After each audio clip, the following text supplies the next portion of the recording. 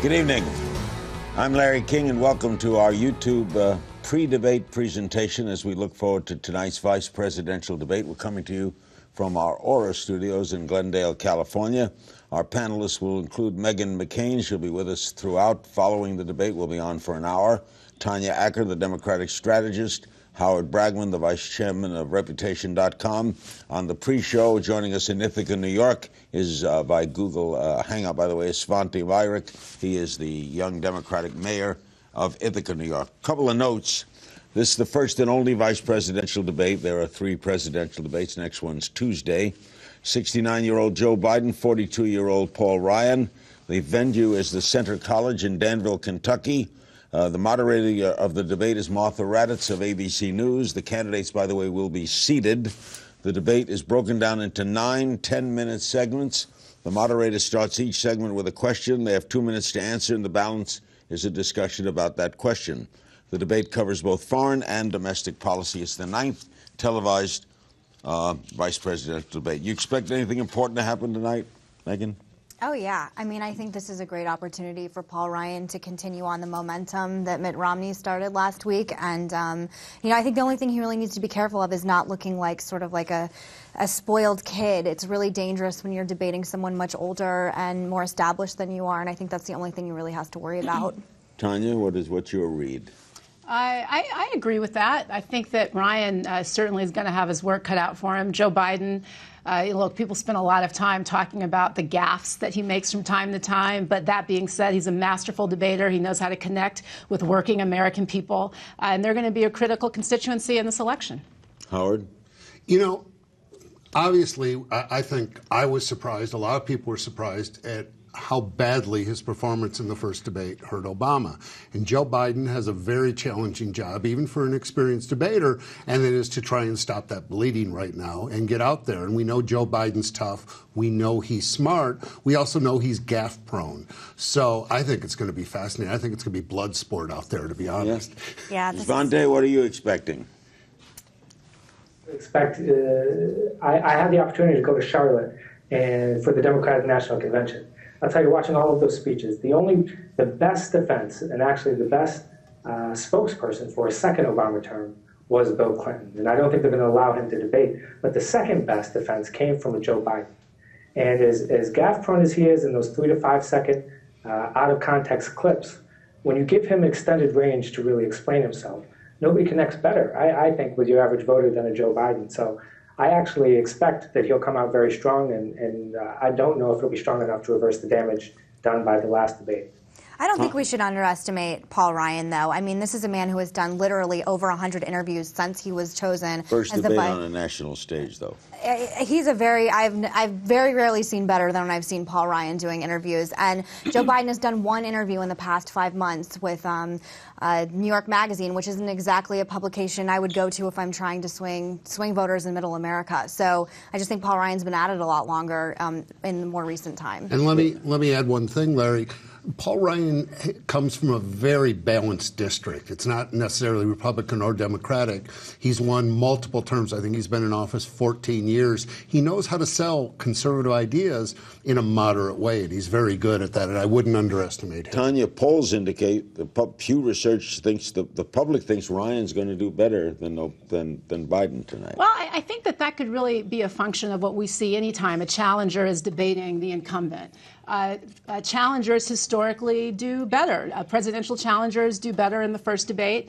VP challengers do well. Look, sometimes. I don't underestimate Paul Ryan. I think that notwithstanding his youth and notwithstanding the fact that he doesn't have the experience on this stage that Joe Biden does, I think that he's formidable. I think that what Joe Biden has to do is to point out that, yes, you know, Paul Ryan might be someone who comes from a balanced district, and he might sort of have some bona fides for moderates, but he's also been prone to sort of make things up as he goes along during this campaign so far. And so we'll see how badly that comes back to hurt him. Didn't hurt Romney to make things up, did it? It's better than using, you know, race baiting with getting our people back back in chains and things that Joe Biden has been doing. I mean, of all the gaffes that Paul Ryan may or may not have made, the things that Joe Biden have done have been by far worse. But I think that there's a real question to be had about whether or not, I mean, going to Joe Biden's point, he was making a valid question. Look, did he use provocative language? Yes. But if you talk to people of color in this country, they're very concerned about Republican policy. I think that, one of the conversations that we've been having in the course of this election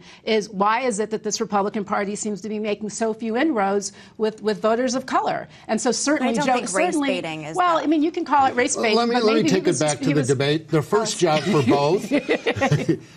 First, do no harm, okay? Yeah. No major gaffes that are going to harm you. Vice presidential debates classically have been known for memorable moments. Yeah, but Svante, do you know of any vice presidential debate that ever changed an election, in your opinion? I could draw on history as somebody who has special empathy for Congressman Ryan. Anytime there's the youngest candidate in the race, my heart does go out to them. So I can't remember, I only remember ever watching a handful of vice presidential debates, but of course, the debate with Dan Quayle, where his opponent said, after he compared himself once again to John Kennedy, he said, listen, I knew John Kennedy, I served with John Kennedy, and you, sir, I know John Kennedy. Of course, that's an absolute killer. But Bush Quayle won the election.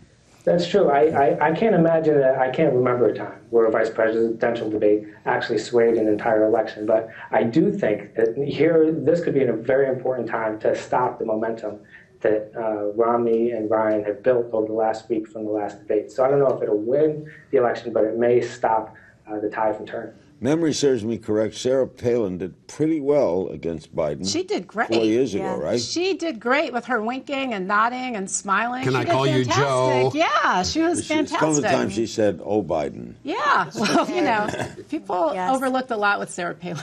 But that helped her a lot. Yeah, it certainly did. I mean, it made her look charming and folksy. It was a great introduction or continued introduction of the governor to the American people.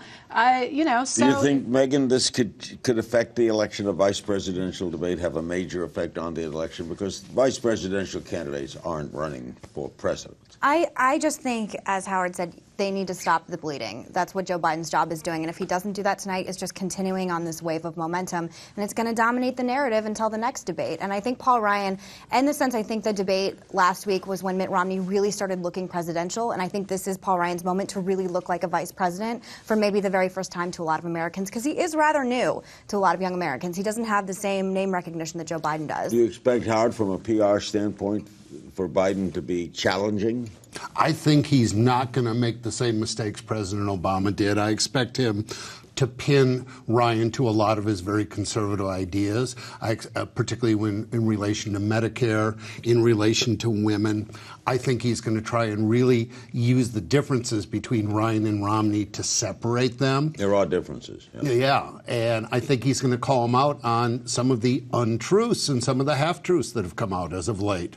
On a historical point right now, though, this is the first Generation Y candidate to be up there speaking, and there's such a generational difference between Paul Ryan and Vice President Biden that I think that'll be really interesting to watch as well. Oh, absolutely. I mean, Ryan's very telegenic. I don't know if you saw, but just in the last 24 hours, there were pictures released of Ryan working out and showing his arms. I'm not obsessed with these pictures. I think that he is not to be given short shrift. I think that for those reasons, he's young, he's appealing, he's smart. I think that Joe Biden's work is going to be not to look too old and not to look grumpy or crotchety. Not be mean. And to not be mean. For you're a young guy, Svante. You're the youngest ever mayor of Ithaca, New York. Yeah. Does your heart go a little toward Mr. Ryan against the 69-year-old man? Well, I'll say first that and I know what you're thinking, no, my arms do not look like that. And as a young person, yeah, I actually got very excited. Larry, you tweeted at me before the show tonight, and I got very excited. I was going to tell my grandparents, but I figured they'd be very confused when I said Larry King mentioned me on Twitter. They'd be both impressed and confounded. But honestly, I think even though he's a young guy, he's in a very tough position now because the Obama campaign knows, and Biden knows exactly what it is the ticket wants to do now. they're going to pivot hard away from the stances they took before. And while that confused Obama in the first debate, he came ready to debate one person, a different person showed up. Biden knows the game plan now. So I do think he's going to be prepared with direct quotes that Paul Ryan has said as a congressman and even earlier in this race. And when Ryan tries to pivot, he's going to be able to catch him in those moments. Just like Ted Kennedy, Senator Kennedy caught Mitt Romney in his senatorial campaign, where he said, listen, you say one thing, then you say another, you say one thing, then you say another. Mitt, maybe you should finish the debate with yourself before we debate. That was a line that ended Mitt Romney's campaign for the Senate. That's right. And if he could roll that out now, I think it'll be successful. Megan, do you think there'll be a key issue? They're going to bring up Libya, right? I hope so. I certainly hope so, because that's an issue that still we haven't had a lot of answers from the president. I certainly hope that foreign policy is something that dominates this debate. I think the economy, I think we're going to be hearing about the economy for the next debates with the president. Medicare is going to be huge. Joe Biden's very smart on Medicare. He's very smart on foreign policy. Joe Biden is going to be, he'll probably wear a yarmulke to speak to the older Jewish voters in Florida, okay? Tanya, do you like the format of 9 10-minute sessions? I do. I think that, the idea of giving these candidates more time to sit and have a conversation with each other and to sit down and to explain ideas and put it all out on the table in a longer format, I think it's great. And I think it's going to give us a lot of good fodder. I agree. If it comes out even, as some Vice President Lieberman came out kind of even, if it comes out even, does that put more emphasis on Tuesday's presidential debate? I think so. Because I think that, the Democrats are really, if it comes out even, Democrats are going to be even more fired up to see the president do what a lot of them thought that he should have done in the last debate. This is, the one and only shot for Joe Biden, and so it's going to put a lot more pressure on the president to push the ball forward. The first presidential debate was historical. Presidential debates have not moved the needle 4 or 5 points in the past. Yeah. They've moved it 1 or 2 points. Except Mondale Reagan. Mondale went up 6 points and tied Reagan. And we see how well that worked out for him. But, they have not done this. So a lot of the rules are thrown out the window because we have the combination of billion-dollar advertising budgets, huge social media, huge audiences for this. And I think this is going to be really interesting because of that and really fresh. And the pressure's on next week. If Biden can even get a narrow victory, that's really good for him. What's the mood, Svante, in Ithaca, New York? What's the base there? Boy, this is a very progressive town. This is, in fact, in the 2008 primaries, where Hillary Clinton was a senator from New York. She ended up winning every county in the state, with the exception of Ithaca. They went for Barack Obama. So this is a state that really embraced Barack Obama early. In fact, we had more votes for him on the Working Families Party line than John McCain got total in the Republican line.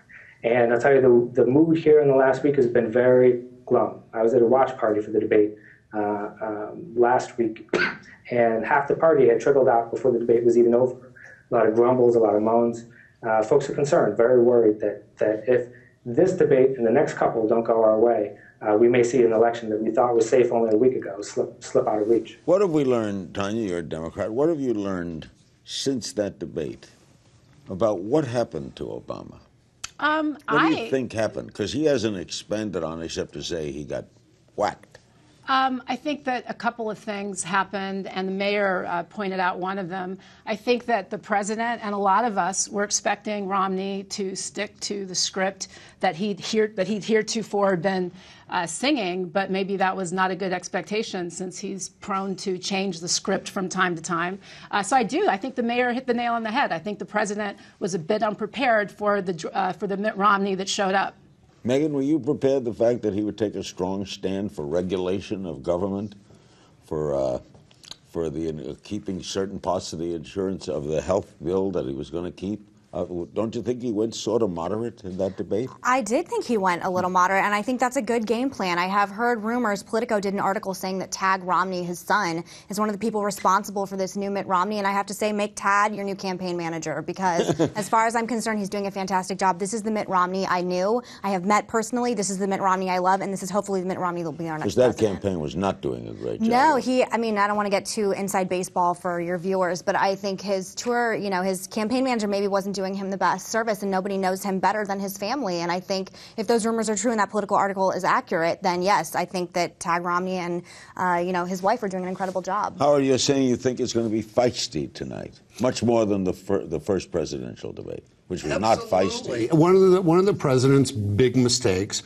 was not calling Romney on his position changes and things that he said. And Joe Biden has never been that guy to sit on the sidelines and be polite. I think the president made a couple mistakes. He wanted to play to a tie or play not to lose, and he played it way too cautious.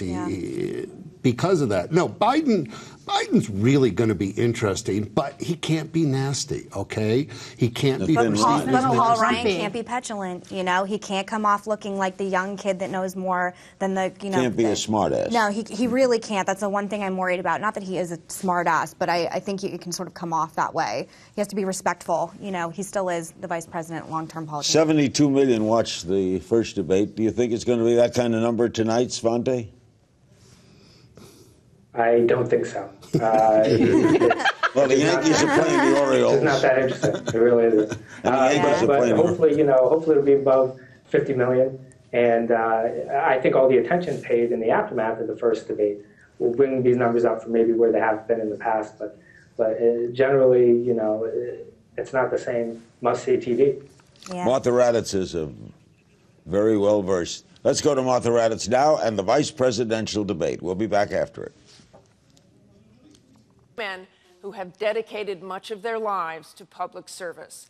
Tonight's debate is divided between domestic and foreign policy issues. And I'm going to move back and forth between foreign and domestic, since that is what a vice president or president would have to do. We will have 9 different segments. At the beginning of each segment, I will ask both candidates a question, and they will each have 2 minutes to answer. Then I will encourage a discussion between the candidates with follow-up questions. By coin toss, it has been determined that Vice President Biden will be first to answer the opening question. We have a wonderful audience here at Centre College tonight. You will no doubt hear their enthusiasm at the end of the debate. And right now, as we welcome Vice President Joe Biden and Congressman Paul Ryan.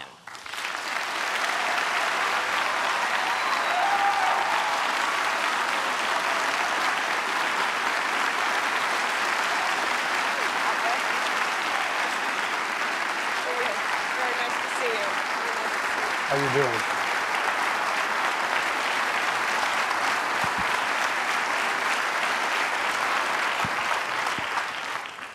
Okay, you got your little wave to the families in. That's great. Good evening, gentlemen. It really is an honor to be here with both of you. I would like to begin with Libya on a rather somber note. 1 month ago tonight, on the anniversary of 9/11, Ambassador Chris Stevens and 3 other brave Americans were killed in a terrorist attack in Benghazi. The State Department has now made clear there were no protesters there. It was a pre-planned assault by heavily armed men. Wasn't this a massive intelligence failure, Vice President Biden? What it was a tragedy, Martha. Chris Stevens was one of our best. We lost 3 other brave Americans. And I can make absolutely 2 commitments to you and all the American people tonight. One, we will find and bring to justice the men who did this.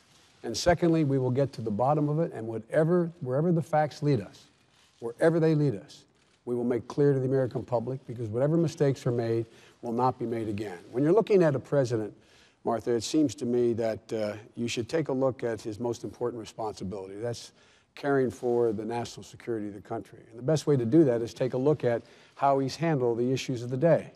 On Iraq, the president said he would end the war. Governor Romney said that was a tragic mistake. We should have left 30,000. He ended it. Governor Romney said that was a tragic mistake. We should have left 30,000 troops there. With regard to Afghanistan, he said he will end the war in 2014. Governor Romney said we should not set a date, number one, and number two, with regard to 2014, it depends. When it came to Osama bin Laden, the president, the first day in office, I was sitting with him in the Oval Office. He called in the CIA and signed an order saying my highest priority is to get bin Laden. Prior to the election, prior to him being sworn in, Governor Romney was asked the question about how he would proceed. He said, I wouldn't move heaven and earth to get bin Laden. He didn't understand it was more than about taking a murderer off the battlefield. It was about restoring America's heart and letting terrorists around the world know if you do harm to America, we will track you to the gates of hell if need be. And lastly, the President of the United States has led with a steady hand and clear vision. Governor Romney, the opposite. The last thing we need now is another war. Congressman Ryan. We mourn the loss of these 4 Americans who were murdered. When you take a look at what has happened just in the last few weeks, they sent the UN ambassador out to say that this was because of a protest and a YouTube video. It took the president 2 weeks to acknowledge that this was a terrorist attack. He went to the UN, and in his speech at the UN, he said 6 times he talked about the YouTube video. Look, if we are hit by terrorists, we're going to call it for what it is, a terrorist attack. Our ambassador in Paris has a Marine detachment guarding him.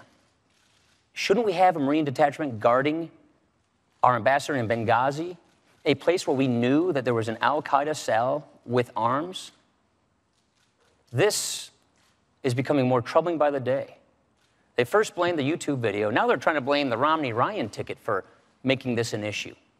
And with respect to Iraq, we had the same position before the withdrawal, which was we agreed with the Obama administration. Let's have a status of forces agreement to make sure that we secure our gains. The vice president was put in charge of those negotiations by President Obama, and they failed to get the agreement. We don't have a status of forces agreement because they failed to get one. That's what we were talking about. Now, when it comes to our veterans, we owe them a great debt of gratitude for what they've done for us, including your son, Bo. But we also want to make sure that we don't lose the things we fought so hard to get. And with respect to Afghanistan, the 2014 deadline, we agree with the 2014 transition. But what we also want to do is make sure that we're not projecting weakness abroad. And that's what's happening here. This Benghazi issue would be a tragedy in and of itself. But unfortunately, it's indicative of a broader problem. And that is what we are watching on our TV screens is the unraveling of the Obama foreign policy, which is making the world more chaotic and us less safe. I just want to talk to you about right in the middle of the crisis. Governor Romney, and you're talking about this again tonight, talked about the weakness, talked about apologies from the Obama administration. Was that really appropriate right in the middle of the crisis? On that same day, the Obama administration had the exact same position.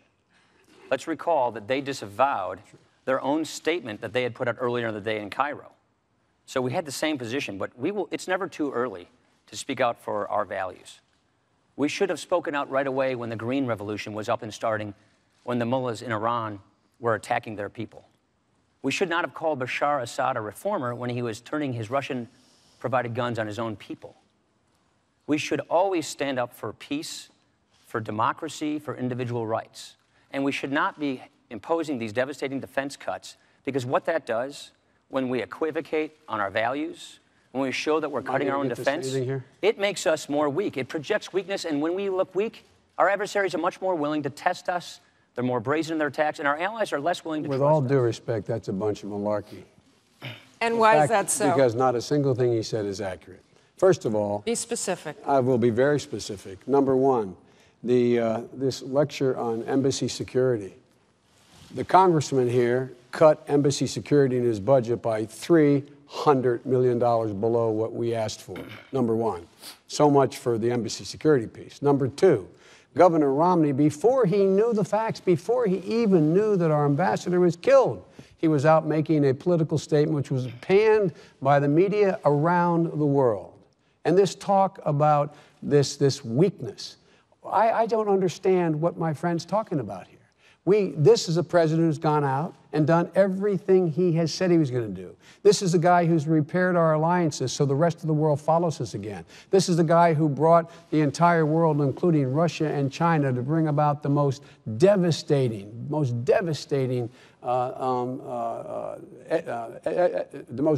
efforts on Iran to make sure that they, in fact, stop with their... Look, I mean, these guys bet against America all the time. Can we talk about... Let me go back to sure. Libya.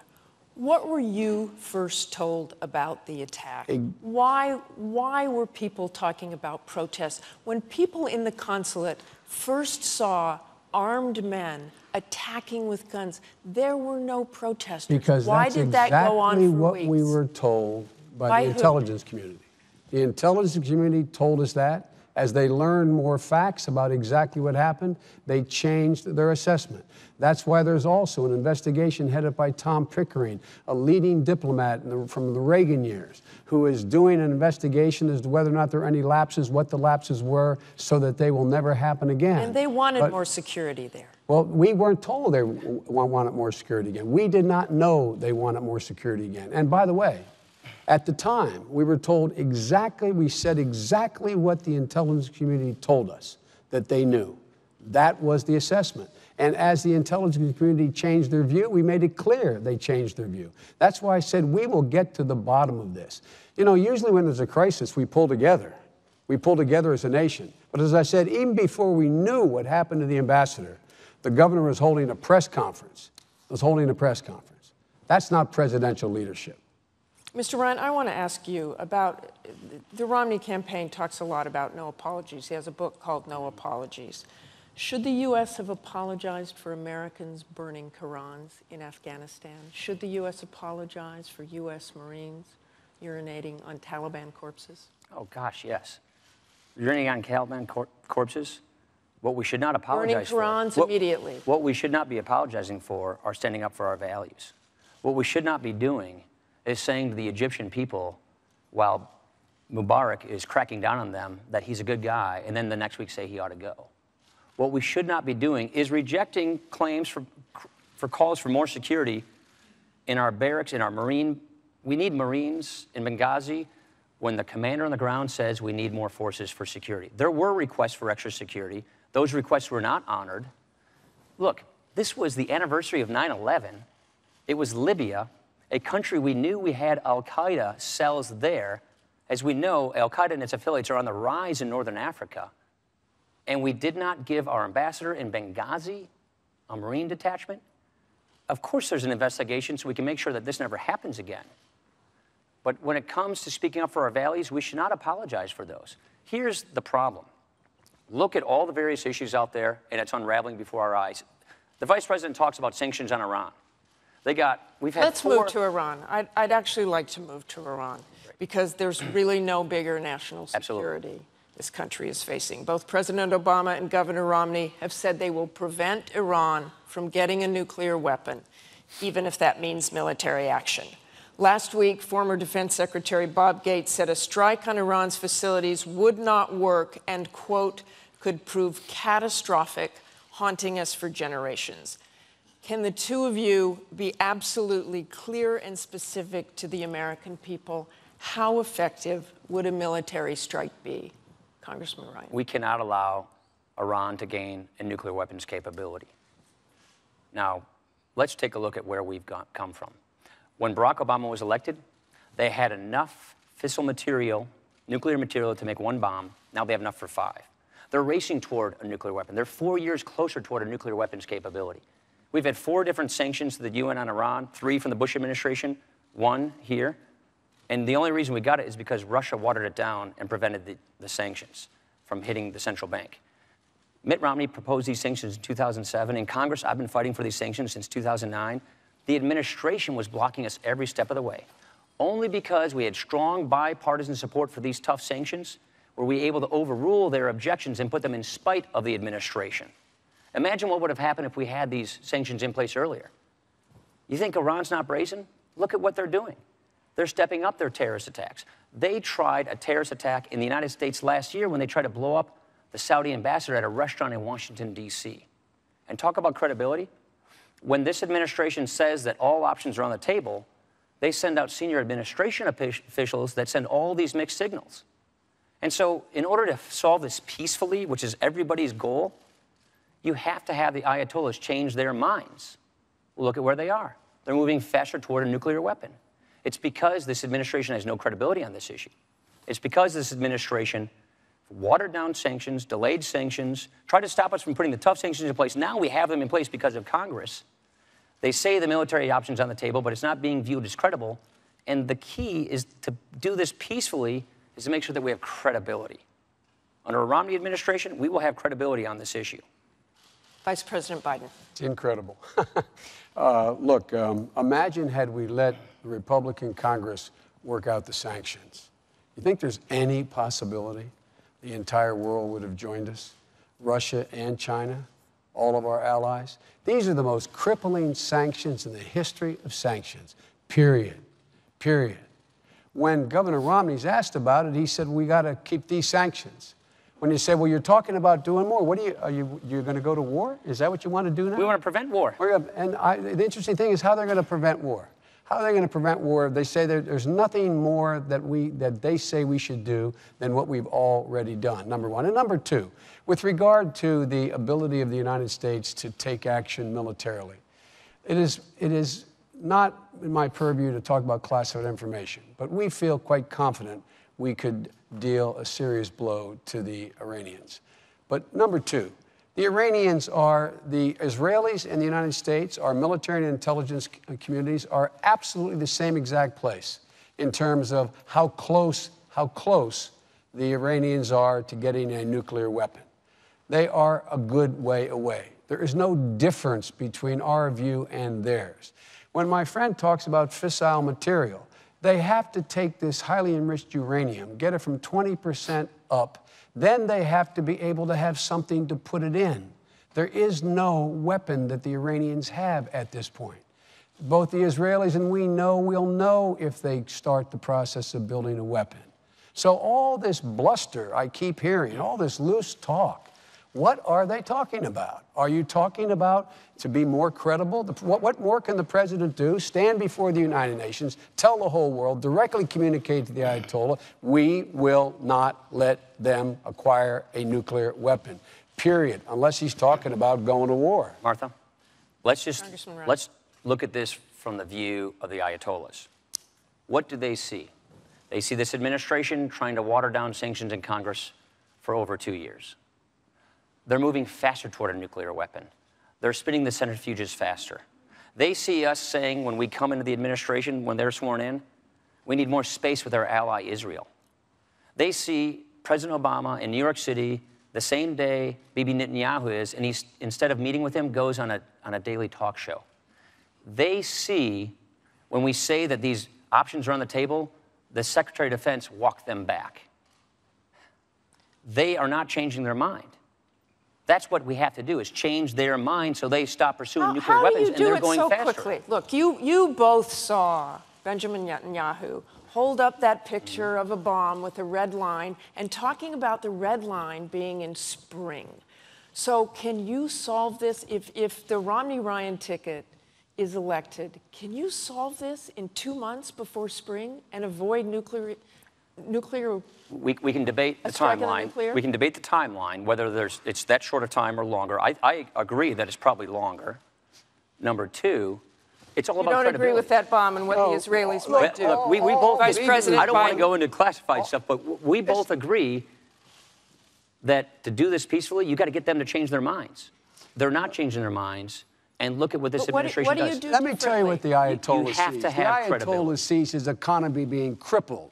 The Ayatollah sees that there are 50% fewer exports of oil. He sees the currency going into the tank. He sees the economy going into free fall. And he sees the world for the first time totally united in opposition to him getting a nuclear weapon. Now, with regard to Bibi, who's been my friend for 39 years, the president has met with Bibi a dozen times. He's spoken to Bibi Netanyahu as much as he's spoken to anybody. The idea that we're not, I was in just before he went to the UN, I was in a conference call with the president, with him talking to Bibi for well well over an hour in stark relief and detail about what's going on. This is a bunch of stuff. Look, here's the deal. What does that mean, a bunch of stuff? Well, it means it's simply inaccurate. It's Irish. It's Irish. It is. We Irish call it malarkey. Thanks for the translation. No, okay. We Irish call it malarkey. But last thing, the Secretary of Defense has made it absolutely clear. He didn't walk anything back. We will not allow the Iranians to get a nuclear weapon. What Bibi held up there was when they get to the point where they can enrich uranium enough to put into a weapon. They don't have a weapon to put it into. Let's all calm down a little bit here. Iran is more isolated today than when we took office. It was on the ascendancy when we took office. It is totally isolated. I don't know what world these guys are in. Thank heavens we have these sanctions in place. It's in spite of their opposition. Oh, God. They've given 20 waivers to this sanction. And all I have to point to are the results. They're 4 years closer toward a nuclear weapon. I think that case speaks for itself. Can you tell the American By the way, people what's worse, another war in the Middle closer East? to a nuclear weapon. They're closer to being able to get enough fissile material to put in a weapon if they had a weapon. You're acting a little bit like they don't want one, though. Oh, I didn't say, no, I'm not saying that. Let's facts matter, Martha. You're a foreign policy expert. Facts matter.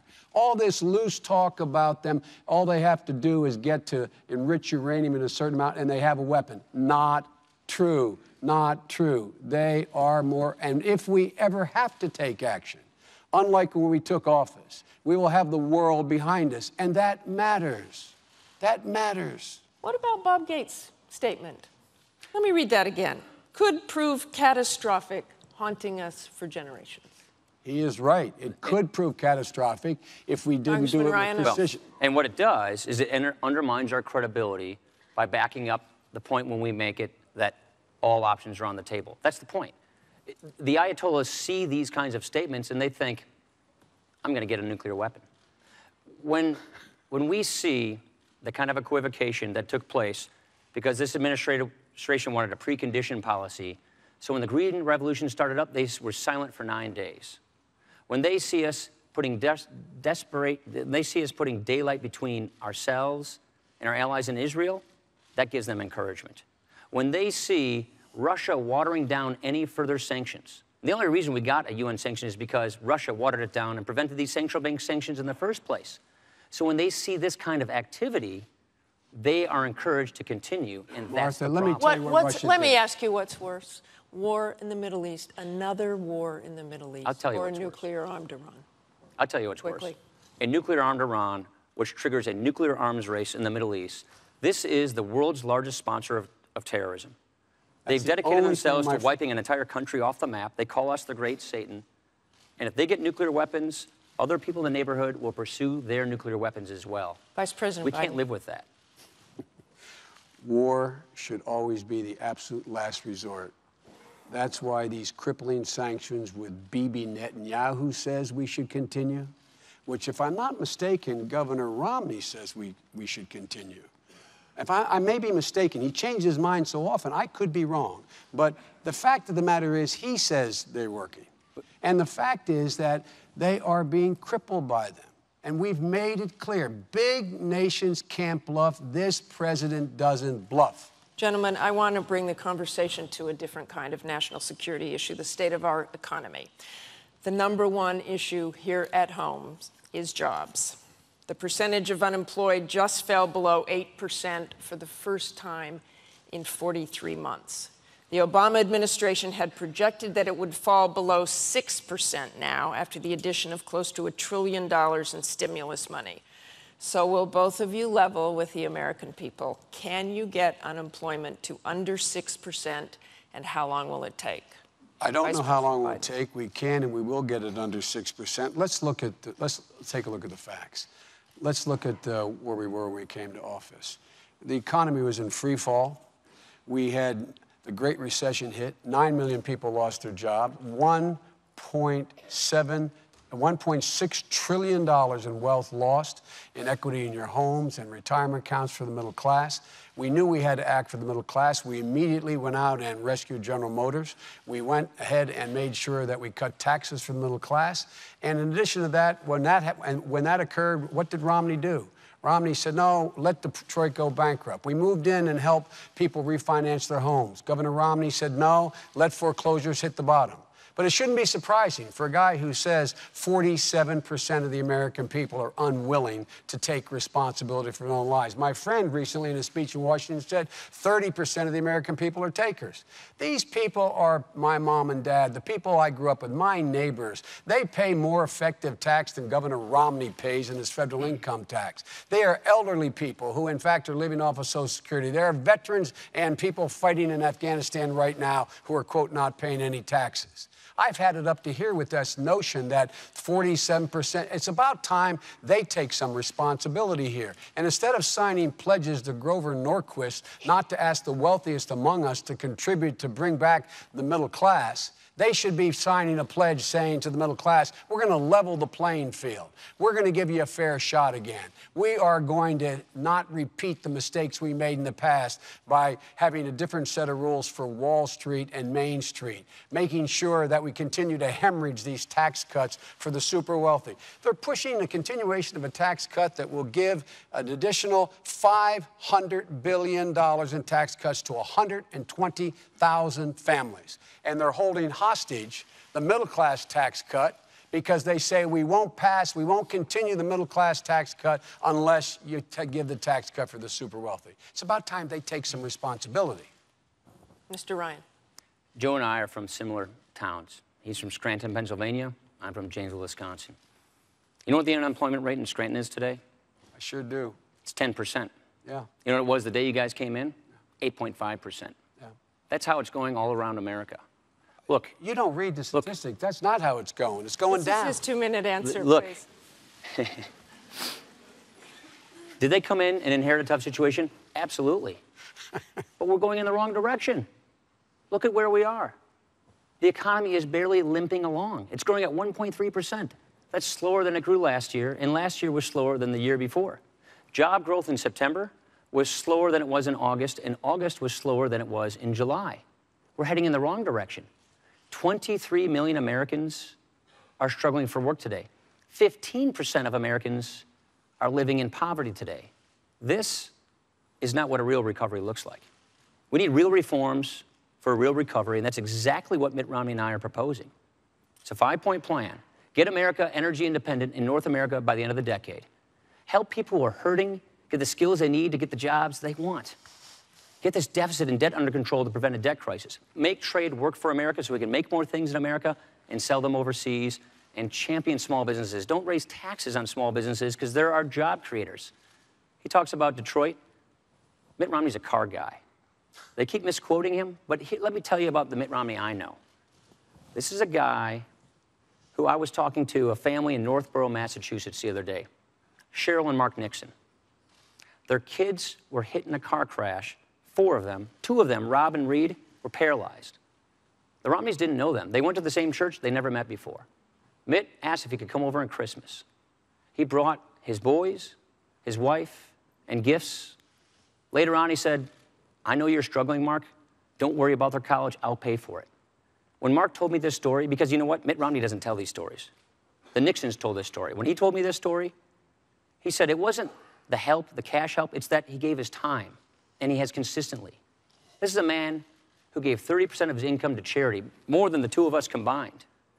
Mitt Romney's a good man. He cares about 100% of Americans in this country. And with respect to that quote, I think the vice president very well knows that sometimes the words don't come out of your mouth the right way. But I always say what I mean. And so does Romney. We want everybody to succeed. We want to get people out of poverty, in the middle class, onto a life of self-sufficiency. We believe in opportunity and upward mobility. That's what we're going to push for in a Romney administration. Vice President, look, I have a feeling you have a few things to say here. The idea, if you heard that little soliloquy on 47%, you think he just made a mistake, then I think I think I got a bridge to sell you. Look, I don't doubt his personal generosity, and I understand what it's like. When I was a little younger than the congressman, my wife was in an accident, killed my daughter and my wife, and my 2 sons survived. I have sat in the homes of many people who have gone through what I get through, because the one thing you can give people solace is to know, if they know you've been through it, that they can make it. So I don't doubt his personal commitment to individuals. But you know what? I know he had no commitment to the automobile industry. He said, let it go bankrupt, period. Let it drop out. All this talk, we saved 1 million jobs. 200,000 people are working today. And I've never met two guys who are more down on America across the board. We're told everything's going badly. 5.2 million new jobs, private sector jobs. We need more, but 5.2 million. If they'd get out of the way, and let us pass the tax cut for the middle class, make it permanent. If they get out of the way and pass the jobs bill, if they get out of the way and let us allow 14 million people who are struggling to stay in their homes because their mortgages are upside down, but they never missed a mortgage payment, just get out of the way. Stop talking about how you care about people. Show me something. Show me a policy. Show me a policy where you take responsibility. And by the way, they talk about this Great Recession. If it fell out of the sky, like, oh my goodness, where did it come from? It came from this man voting to put 2 wars in a credit card, to at the same time put a prescription drug benefit in the credit card, a $1 trillion tax cut for very wealthy. I was there. I voted against them. I said, no, we can't afford that. And now all of a sudden these guys are so seized with the concern about the debt that they created. Congressman Ryan. Let's not forget that they came in with one-party control. When Barack Obama was elected, his party controlled everything. They had the ability to do everything of their choosing, and look at where we are right now. They passed the stimulus. The idea that we could borrow $831 billion, spend it on all these special interest groups, and that it would work out just fine. That unemployment would never get to 8%. It went up above 8% for 43 months. They said that right now, if we just passed this stimulus, the economy would grow at 4%. It's growing at 1.3. When could you get it below 6%? That's what our entire premise of our pro-growth plan for a stronger middle class is all about. Getting the economy growing at 4%, creating 12 million jobs over the next 4 years. Look at just the $90 billion in stimulus. And the vice president was in charge of overseeing this. $90 billion in green pork to campaign contributors and special interest groups. There are, just at the Department of Energy, over 100 criminal investigations that have been launched into just how stimulus spends are being spent. Martha, look, his colleague runs an investigative committee, spent months and months and months going into this. This is the Inspector General. Months and months. They found no evidence of cronyism. And I love my friend here. I'm not allowed to show letters, but go on our website. He sent me 2 letters saying, by the way, can you send me some stimulus money for companies here in the state of Wisconsin? We sent millions of dollars. You know why he said he did ask for stimulus money, sure he correct? did. By the way, on 2 occasions, we advocated for constituents who are applying for grants. That's what we do. We do that for all constituents who are applying. I love that. I love that. This is such a bad program, and he writes me a letter saying, writes the Department of Energy a letter saying, the reason we need this stimulus, it will create growth and jobs. His words. And now he's sitting here looking at me. And by the way, that program, again, investigated. What the Congress said was it was a model. Less than 0.4% waste or fraud in the program. And all this talk about cronyism. They investigated, did not find one single piece of evidence. I wish he would just be a little more candid. Was it a good idea to spend taxpayer dollars on electric cars in Finland or on windmills in China? Look, was it a good idea to borrow all this money from countries like China and spend it on all these various different interest groups? Let me tell you, it was a good idea. It was a good idea. Moody's and others said that this was exactly what we needed. It stopped us from going off the cliff. It set the conditions to be able to grow again. We have, in fact, 4% of those green jobs didn't go under. Went under, it didn't work. It's a better batting average than investment bankers have. They have about a 40% right loss. Where are the 5 million green jobs that were being I want to move on here to Medicare and entitlements. I think we've gone over this quite enough. And by the way, any letter you send me, I'll entertain. I appreciate that, Joe. Let's talk about Medicare and entitlements. Both Medicare and Social Security are going broke and taking a larger share of the budget in the process. Will benefits for Americans under these programs have to change for the programs to survive, Mr. Ryan? Absolutely. Medicare and Social Security going bankrupt. These are indisputable facts. Look, when I look at these programs, we've all had tragedies in our lives. I think about what they've done for my own family. My mom and I had my grandmother move in with us who was facing Alzheimer's. Medicare was there for her, just like it's there for my mom right now, who's a Florida senior. After my dad died, my mom and I got Social Security survivors benefits. Helped me pay for college. It helped her go back to college in her 50s, where she started a small business because of the new skills she got. She paid all of her taxes on the promise that these programs would be there for her. We will honor this promise. And the best way to do it is reform it for my generation. You see, if you reform these programs for my generation, people 54 and below, you can guarantee they don't change for people in or near retirement, which is precisely what Mitt Romney and I are proposing. Look what Obamacare does. Obamacare takes $716 billion from Medicare to spend on Obamacare. Even their own chief actuary at Medicare backs this up. He says you can't spend the same dollar twice. You can't claim that this money goes to Medicare and Obamacare.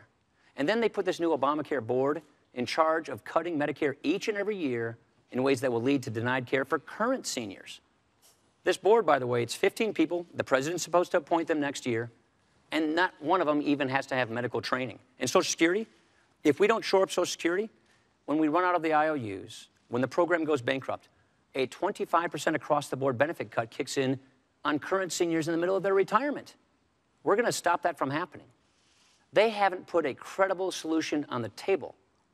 He'll tell you about vouchers. He'll say all these things to try and scare people. Here's what we're saying. Give younger people, when they become Medicare eligible, guaranteed coverage options that you can't be denied, including traditional Medicare. Choose your plan, and then Medicare subsidizes your premiums. Not as much for the wealthy people, more coverage for middle-income people, and total out-of-pocket coverage for the poor and the sick. Choice and competition. We would rather have 50 million future seniors determine how their Medicare is delivered to them instead of 15 bureaucrats deciding what, if, where, when they get it. Vice President Biden, 2 minutes. You know, I heard that death panel argument from Sarah Palin. It seems every vice presidential debate I hear this kind of stuff about panels. But let's talk about Medicare. What we did is we saved $716 billion and put it back, applied it to Medicare. We cut the cost of Medicare. We stopped overpaying insurance companies, when doctors and hospitals. The AMA supported what we did. AARP endorsed what we did. And it extended the life of Medicare to 2024. They want to wipe this all out. It also gave more benefits. Any senior out there, ask yourself, do you have more benefits today? You do. If you're near the donut hole, you have $800, $600 more to help your prescription drug costs. You get wellness visits without copays. They wipe all of this out, and Medicare becomes insolvent in 2016. Number one. Number two, guaranteed benefit. It's a voucher. When they first proposed, when the congressman had his first voucher program, the CBO said it would cost $6,400 a year, Martha, more for every senior 55 and below when they got there. He knew that, yet he got all the guys in Congress and women in the Republican Party to vote for it. Governor Romney, knowing that, said, I would sign it were I there. Who you believe? The AMA? Me?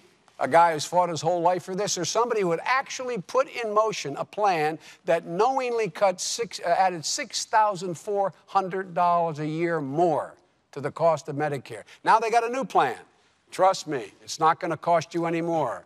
Folks, follow your instincts on this one. And with regard to Social Security, we will not privatize it. If we had listened to Romney, Governor Romney, and the congressman during the Bush years, imagine where all those seniors would be now if their money had been in the market. Their ideas are old and their ideas are bad, and they eliminate the guarantee of Medicare. Here's the problem. They got caught with their hands in the cookie jar, turning Medicare into a piggy bank for Obamacare. Their own actuary from the administration came to Congress and said, 1 out of 6 hospitals and nursing homes are going to go out of business as a result of this. That's not what they said. 7.4 million seniors are projected to lose the current Medicare Advantage coverage they have. That's a $3,200 benefit cut. That didn't What we're happen. saying, more people signed up. These are from your own actuaries. More people signed up for Medicare Advantage after the change. What they're saying, nobody is. Mr. Vice President, down. I know, No, this Mr. is Vice President, I know you're under a lot of duress to make up for lost ground. But I think people will be better served if we don't keep interrupting each other. Well, Now, don't take all the this. 4 minutes then. We're saying don't change benefits for people 55 and above. They already organize their retirement around these They promises. already are. Let me ask you this. What What is your specific plan for seniors who really can't afford to make up the difference in the value of what you call a premium support plan and others call a voucher? 100% coverage and for what That's it what would we're cost? saying. So we're saying do you income make adjust that these up? premium support payments by taking down the subsidies for wealthy people. Look, this is a plan. By the way, that $6,400 number, it was misleading then. It's totally inaccurate now. This is a plan that's bipartisan. It's a plan I put together with a prominent Democrat senator from Oregon. There's not one Democrat It's who a endorses plan. it. Not one Democrat who signed Our partner the plan. is a Democrat from Oregon. And he said he does no longer support you for that. We put it together with the former Clinton budget director. Who This disavows idea, it. this idea came from the Clinton Commission to Save Medicare, chaired by Senator John Breaux. Here's the point, Martha. Which was If rejected. we don't fix this problem pretty soon, then current seniors get cut. Here's the problem. 10,000 people are retiring every single day in America today, and they will for 20 years. That's not a political thing. Martha, that's if a we math just did thing. one thing, if they just allow Medicare to bargain for the cost of drugs like Medicaid can, that would save $156 billion right off the bat. And it would deny seniors choices. It has a Seniors restricted are not formulary. denied. So Absolutely. They are not denied. Look, folks, all you seniors out there, have you been denied choices? Have you lost Medicare Advantage? Because it's working or well have right you now. Signed up? Because Vice we President changed the Biden, law. let me ask you, if it could help solve the problem, why not very slowly raise the Medicare eligibility age by 2 years, as Congressman Ryan suggests? Look, I was there when we did that with Social Security in 1983. I was one of 8 people sitting in the room that included Tip O'Neill negotiating with President Reagan. We all got together, and everybody said, as long as everybody's in the deal, and everybody is making some sacrifice, we can find a way. We made the system solvent to 2033. We will not, though, be part of any voucher plan eliminating it. The voucher says, Mom, when you're 65, go out there, shop for the best insurance you can get. You're out of Medicare. You can buy back in if you want with this voucher, which will not keep pace. Will not keep pace with health care costs. Because if it did keep pace with health care costs, there would be no savings. That's why they go the voucher. We will be no part of a voucher program or the privatization of Social Security. A voucher is you go to your mailbox, get a check, and buy something. Nobody's proposing that. Barack Obama, 4 years ago, running for president, said, if you don't have any fresh ideas, use stale tactics to scare voters. If you don't have a good record to run on, paint your opponent as someone people should run from. Make a big election You were about one of the small few ideas. lawmakers to stand with President Bush when he was seeking to partially privatize Social Security. For younger people, what we said then, and what I've always agreed, is let younger Americans have a voluntary choice of making their money work faster for them within the Social Security system. That's not what Mitt Romney's proposing. What we're saying is no changes for anybody 55 and above. What Mitt Romney is proposing. And then the kinds of changes we're talking about for younger people like myself is don't increase the benefits for wealthy people as fast as everybody else. Slowly raise the retirement age over time. It wouldn't get to the age of 70 until the year 2103, according to the actuaries. Now, here's the issue. Quickly, Vice President. Quickly. The bottom line here is that all the studies show that if we went with Social Security proposal made by Mitt Romney, if you're 40, in your 40s now, you will pay $2,600 a year more. You get $2,600 a year less than Social Security. If you're in your 20s now, you get $4,700 a year less. The idea of changing, and change being in this case to cut the benefits for people without taking other action you could do to make it work, is absolutely the wrong way. These guys haven't been big on Medicare from the beginning. Their party's not been big on Medicare from the beginning, and they've always been about Social Security as little as you can do. Look, folks, use your common sense. Who do you trust on this? A man who introduced a bill that would raise it $6,400 a year, knowing it and passing it, and Romney saying he'd sign it, or me and the president? That statistic was completely misleading, but more importantly, they were the facts, right? This is what politicians do when they don't have a record to run on. Try to scare people from voting for you. If you don't get ahead of this problem, it's going to tax Medicare beneficiaries have more benefits. We're going to move on We're not to a run very away. simple question to you Medicare both. and Social Security did so much for my own family. We are not going to jeopardize this program, but we have to save it. You are next generation jeopardizing so it the doesn't go program. bankrupt. You're changing the program from a guaranteed benefit to premium support, whatever you call it. The bottom line is people are going to have to pay more money out of their pocket. And the families I know, and the families I come from, they don't have the money to pay more That's out why of their we're pocket. saying more Gentlemen. for lower income people and less for higher income people. I would like to move on to a very simple question for both of you, and something tells me I won't get a very simple answer. But let me ask you this. I gave you a simple answer. He's raising the cost of Medicare. Okay, on to taxes. If your ticket is elected, who will pay more in taxes? Who will pay less? And we're starting with Vice President Biden for 2 minutes. The middle class will pay less, and people making $1 million or more will begin to contribute slightly more. Let me give you one concrete example. The continuation of the Bush tax cuts. We are arguing that the Bush tax cuts for the wealthy should be allowed to expire. Of the Bush tax cuts for the wealthy, $800 billion of that goes to people making a minimum of $1 million. We see no justification in these economic times for those, and they're patriotic Americans. They're not asking for this continued tax cut. They're not suggesting it, but my friends are insisting on it. 120,000 families, by continuing that tax cut, will get an additional $500 billion in tax relief in the next 10 years, and their income is an average of $8 million. We want to extend permanently the middle class tax cut permanently from the Bush middle class tax cut. These guys won't allow us to. You know what they're saying? We say, let's have a vote. Let's have a vote on the middle class tax cut, and let's have a vote on the upper tax cut. Let's go ahead and vote on it. They're saying no. They're holding hostage the middle class tax cut to the super wealthy. And on top of that, they got another tax cut coming. That's $5 trillion that all the studies point out will, in fact, give another $250,000 a year to those 120,000 families and raise taxes for people who are middle income with a child by $2,000 a year. This is unconscionable. There is no need for this. The middle class got knocked on their heels. The Great Recession crushed them. They need some help now. The last people who need help are 120,000 families for another $500 billion tax cut over the next 10 years.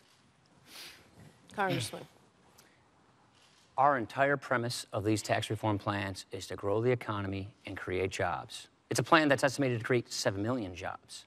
Now, we think that government taking 28% of a family and business's income is enough. President Obama thinks that the government ought to be able to take as much as 44.8% of a small business's income. Look, if you taxed every person in successful small business making over $250,000 at 100%, it only run the government for 98 days. If everybody who paid income taxes last year, including successful small businesses, doubled their income taxes this year, we'd still have a $300 billion deficit. You see, there aren't enough rich people and small businesses to tax to pay for all their spending. And so the next time you hear them say, don't worry about it, we'll get a few wealthy people to pay their fair share, watch out, middle class, the tax bill is coming to you. That's why we're saying we need fundamental tax reform. Let's take a look at it this way. 8 out of 10 businesses, they file their taxes as individuals, not as corporations. And where I come from, overseas, which is Lake Superior, the Canadians, they drop their tax rates to 15%. The average tax rate on businesses in the industrialized world is 25%, and the president wants the top effective tax rate on successful small businesses to go above 40%. 2/3 of our jobs come from small businesses. This one tax would actually tax about 53% of small business income. It's expected to cost us 710,000 jobs. And you know what? It doesn't even pay for 10% of their proposed deficit spending increases. What we are saying is lower tax rates across the board and close loopholes primarily to the higher income people. We have 3 bottom lines. Don't raise the deficit, don't raise taxes on the middle class, and don't lower the share of income that is borne by the high income earners. He'll keep saying this $5 trillion plan, I suppose. It's been discredited by 6 other studies, and even their own deputy campaign manager acknowledged that it wasn't correct. Well, let's talk about this 20%. You have refused, and again, to offer specifics on how you pay for that 20% across the board tax cut. Do you actually have the specifics, or are you still working on it, and that's why you won't tell voters? Different than this administration, we actually want to have big bipartisan agreements. You see, I understand that. Do you have the specifics? Do you have the math? You know exactly what you're doing? Look at what Ronald Reagan and Tip O'Neill did. They worked together out of a framework to lower tax rates and broaden the base, and they worked together to fix that. What we're saying is, here's our framework. Lower tax rates 20%. We raise about $1.2 trillion through income taxes. We forego about $1.1 trillion in loopholes and deductions. And so what we're saying is, deny those loopholes and deductions to higher income taxpayers so that more of their income is taxed, which has a broader base of taxation, so we can lower tax rates across the board. Now, here's why I'm saying this. What we're saying is, here's the framework. I hope I'm going to get time to respond to this. You'll get time. We want to work with Congress on how best to achieve this. That means successful. Look, no specifics again. What we're saying is lower tax rates 20%, start with the wealthy, work with Congress to do it. And you guarantee this math will add up? Absolutely. 6 studies have guaranteed. 6 studies have verified that this math adds up. But Vice President Biden. Look, Vice President Biden. Let me translate. Let me have a chance to translate. I'll come back in a second then, right? First of all, I was there when Ronald Reagan tax breaks. He gave specifics of what he was going to cut. No, number one, in terms of tax expenditures. Number two, 97% of the small businesses in America make less than $250,000. Let me tell you who some of those other small businesses are. Hedge funds that make $600–800 million a year. That's what they count as small businesses because they're pass-through. Let's look at how sincere they are. Governor Romney on 60 Minutes, I guess it was about 10 days ago, was asked, Governor, you pay 14% on $20 million.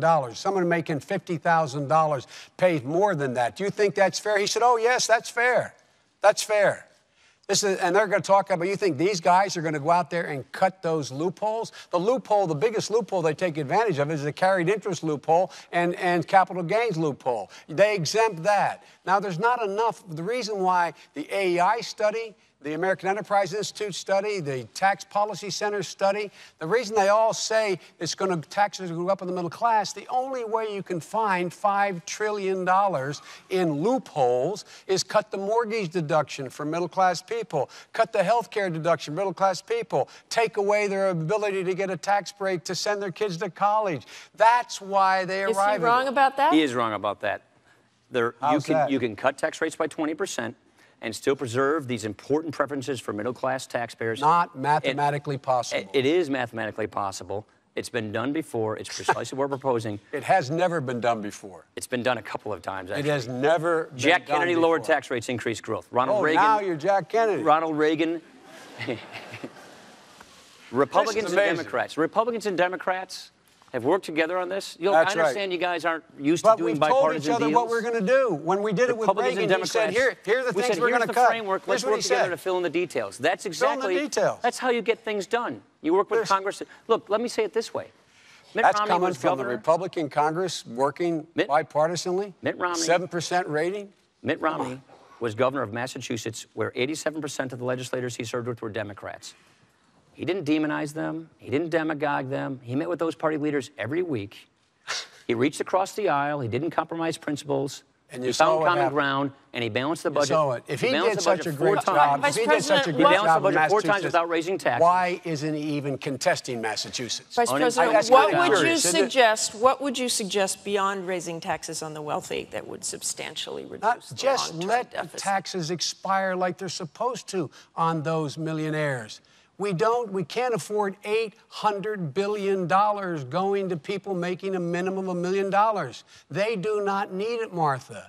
Those 120,000 families make $8 million a year. Middle-class people need the help. Why does my friend cut out the tuition tax credit for them? Why does he go after the child care? Can you declare anything off limits? Why do they do Can you declare anything off limits? Yeah, we're saying close loopholes on high-interest people. Home mortgage deduction. For higher-income people. Here.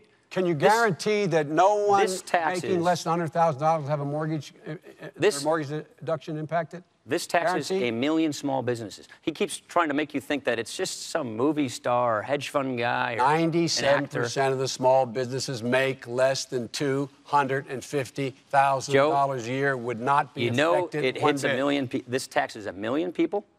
1 million small Does businesses? it tax 97% of the American It businesses? taxed 1 million small business? businesses who are our greatest job I creators. wish I could get it. The greatest job And you're, creators are the and hedge you're fund going to guys. increase the Think about it defense this way. budget. And you're going to increase the defense No, we're just not going budget. to cut the defense budget like they're You're gonna proposing. increase it $2 billion. That's $2 not trillion. accurate. More We're than talking that. about No, so preventing- no massive No, we're saying defense don't. increase. Okay, you want to get into defense now? Yes, I All do. right. I do. So- because that's another math question. okay. How do you do that? So they proposed a $478 billion cut to defense to begin with. Now we have another $500 billion cut to defense that's lurking on the horizon.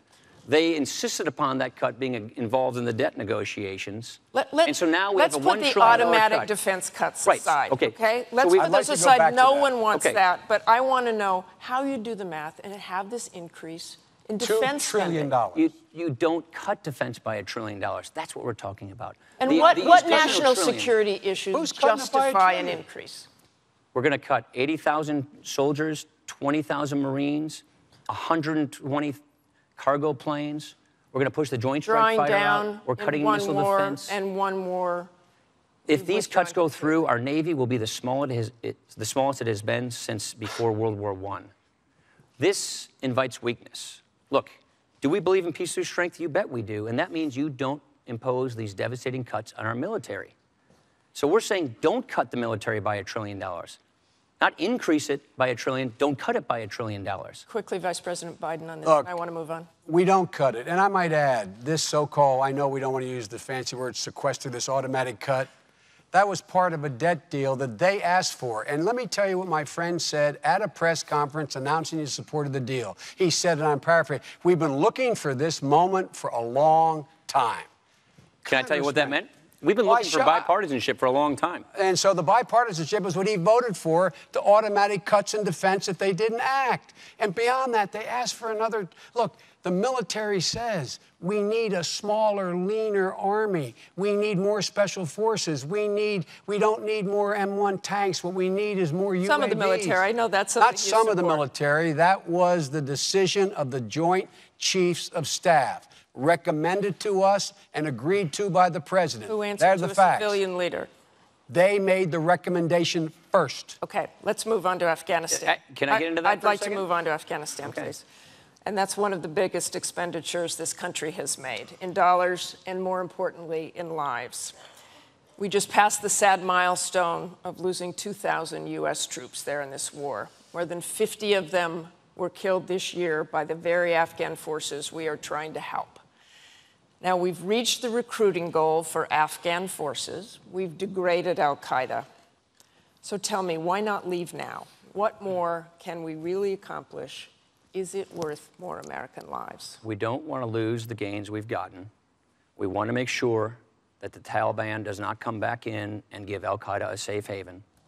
We agree with the administration on their 2014 transition.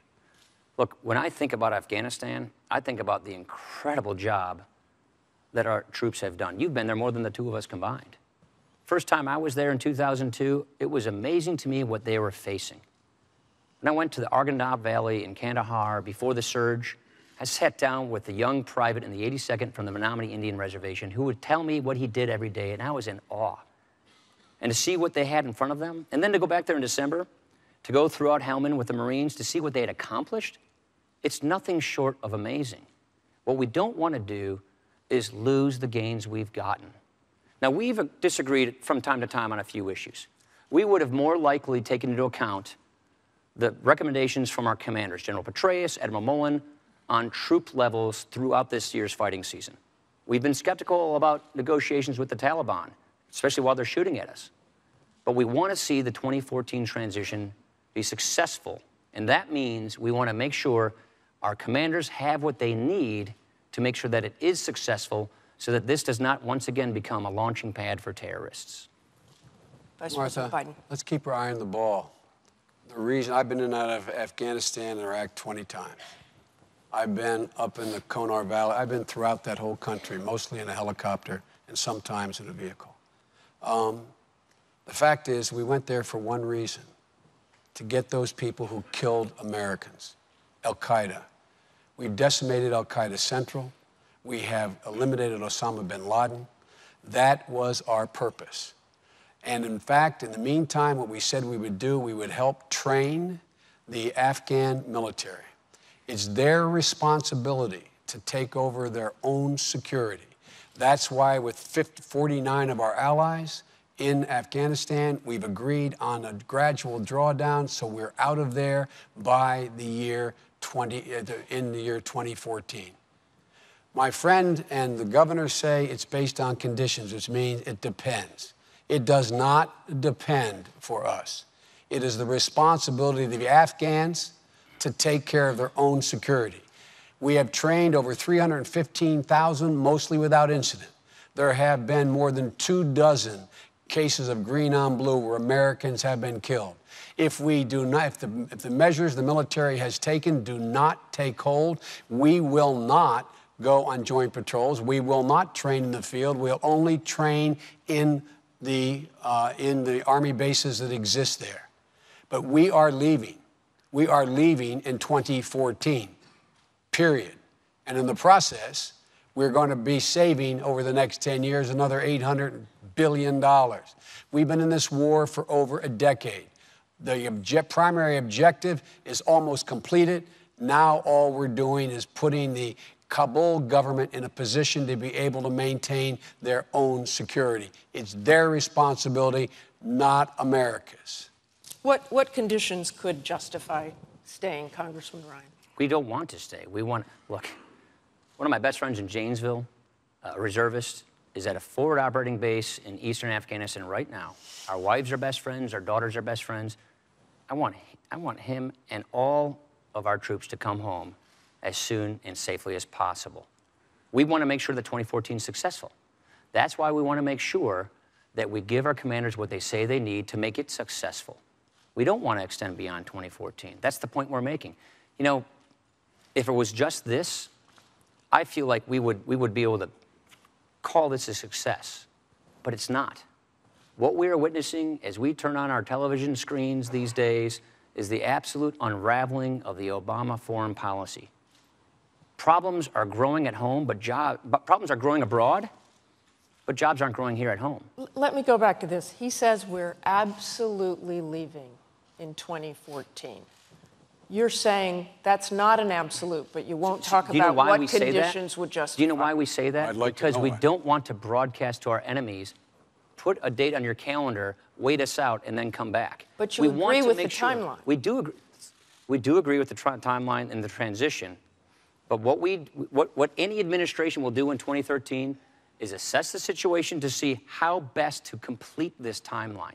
What we do not want to do in 2014. What we do not want to do is give our allies reason to trust us less, and our enemies more. We don't want to embolden our enemies to hold and wait out for us and then take over the country. Martha, that's a bizarre statement. That's why we want to make sure. No, that's that's a why we bizarre want to make statement sure that since this 49 of our allies, hear me, 49 of our allies signed on to this position. And we're reading that they want to 49 of our allies said out in 2014. It's the responsibility of the Afghans. We have other responsibilities. Do you think this timeline, but we have Yours is soldiers and conditional. Marines, we have Afghan forces murdering our forces over there. The Taliban is, do you think, taking advantage of this timeline? Oh, look, the Taliban, what we found out, and you saw it in Iraq, Martha, unless you set a timeline, Baghdad in the case of Iraq and Kabul in the case of Afghanistan will not step up. They're happy to let us continue to do the job. International security forces do the job. The only way they step up is say, fellas, we're leaving. We've trained you. Step up. Step up. Let me go back. That's the only way it works. Let me go back to the surge troops that we put in there. And you brought this up, Congressman Ryan. I have talked to a lot of troops. I've talked to senior officers who were concerned that the surge troops were pulled out during the fighting season, and some of them saw that as a political move. So can you tell me, Vice President Biden, what was the military reason for bringing those surge troops home before the fighting season ended? The military reason for bringing those, by the way, when the president announced the surge, you'll remember, Martha, he said the surge will be out by the end of the summer. The military said the surge will be out. Nothing political about this. Before the surge occurred, so you be a little straight with me here, too. Before the surge occurred, we said they'll be out by the end of the summer. That's what the military said. The reason for that is... The military follows orders.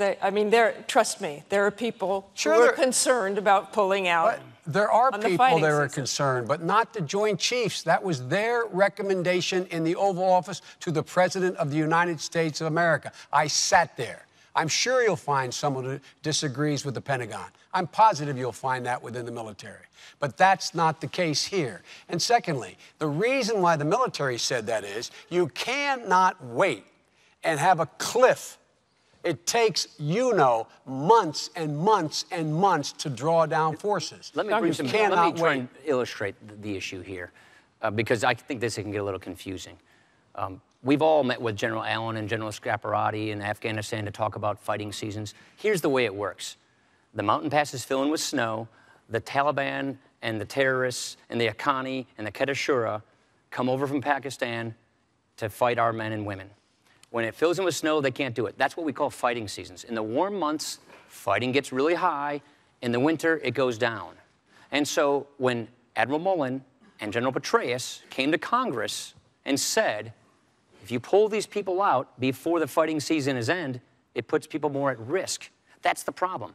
Yes, we drew 22,000 troops down last month, but the remaining troops that are there, who still have the same mission to prosecute counterinsurgency, are doing it with fewer people.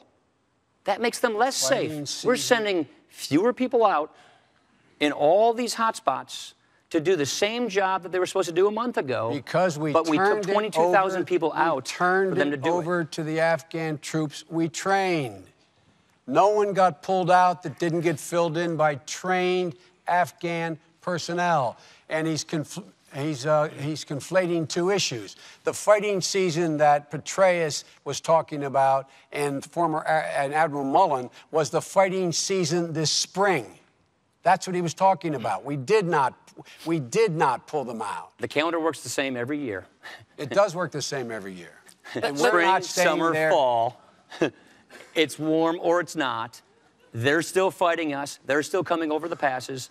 They're still coming in to Zabul, to Kunar, to all of these areas, but we are sending fewer people to the front to fight them, and that's right, because that's the Afghan responsibility. We've trained them. Not in the East. Let's move to another war. Not in the East. RC East, the most dangerous place in the world. That's why we don't want to send fewer people to do the job. That's why we should send Americans in to do the job instead of the... You'd rather Americans be going in and doing the job instead of the We are already sending Americans to do the job, but fewer of them. That's the whole point. That's right. We're sending in more Afghans to do the job. Afghans to do the job. Let's move to another war, the civil war in Syria, where there are estimates that more than 25,000, 30,000 people have now been killed. In March of last year, President Obama explained the military action taken in Libya by saying it was in the national interest to go in and prevent further massacres from occurring there. So why doesn't the same logic apply in Syria, Vice President Biden? It's a different country. It is 5 times as large geographically. It has 1/5 the population, that is Libya, 1/5 the population, 5 times as large geographically. It's in a part of the world where you're not going to see whatever would come from that war. It seep into a regional war. You are in a country that is heavily populated in the midst of the most dangerous area in the world. And in fact, if in fact it blows up and the wrong people gain control, it's going to have impact on the entire region, causing potentially regional wars. We are working hand and glove with the Turks, with the Jordanians, with the Saudis, and with all the people in the region. attempting to identify the people who deserve the help so that when Assad goes, and he will go, there will be a legitimate government that follows on, not an al-Qaeda-sponsored government that follows on. And all this loose talk of my friend Governor Romney and the congressman about how we could do so much more in there. What more would they do other than put American boots in the ground? The last thing America needs is to get in another ground war in the Middle East, requiring tens of thousands, if not well over 100,000 American forces. They are the facts. They are the facts. Now, every time the governor is asked about this, he doesn't say anything. He goes up with a whole lot of verbiage, but when he gets pressed, he says, no, he would not do anything different than we are doing now. Are they proposing putting American troops in the ground? Putting American aircraft in the airspace? Is that what they're proposing? If they do, they should speak up and say so. But that's not what they're saying. We are doing it exactly like we need to do to identify those forces who, in fact, will provide for a stable government and not cause a regional Sunni-Shia war when Bashir Assad falls. Congressman Ryan. Nobody is proposing to send troops to Syria, American troops. Now, let me say it this way. How would we do things differently? We wouldn't refer to Bashar Assad as a reformer when he's killing his own civilians with his Russian-provided weapons. We wouldn't be outsourcing our foreign policy to the United Nations, giving Vladimir Putin veto power over our efforts to try and deal with this issue. He's vetoed 3 of them. Hillary Clinton went to Russia to try and convince them not to do so. They thwarted her efforts. She said they were on the wrong side of history. She was right about that. This is just one more example of how the Russia reset's not working. And so where are we? After international pressure mounted, then President Obama said Bashar Assad should go. It's been over a year. The man has slaughtered tens of thousands of his own people, and more foreign fighters are spilling into this country. So the longer this has gone on, the more groups like al-Qaeda are going in. We could have more easily identified the Free Syrian Army, the freedom fighters, working with our allies, the Turks, the Qataris, the Saudis, had we had a better plan in place to begin with, working through our allies. But no, we waited for Kofi Annan to try and come up with an agreement through the UN. That bought Bashar Assad time. We gave Russia veto power over our efforts through the UN. And meanwhile, about 30,000 Syrians are dead.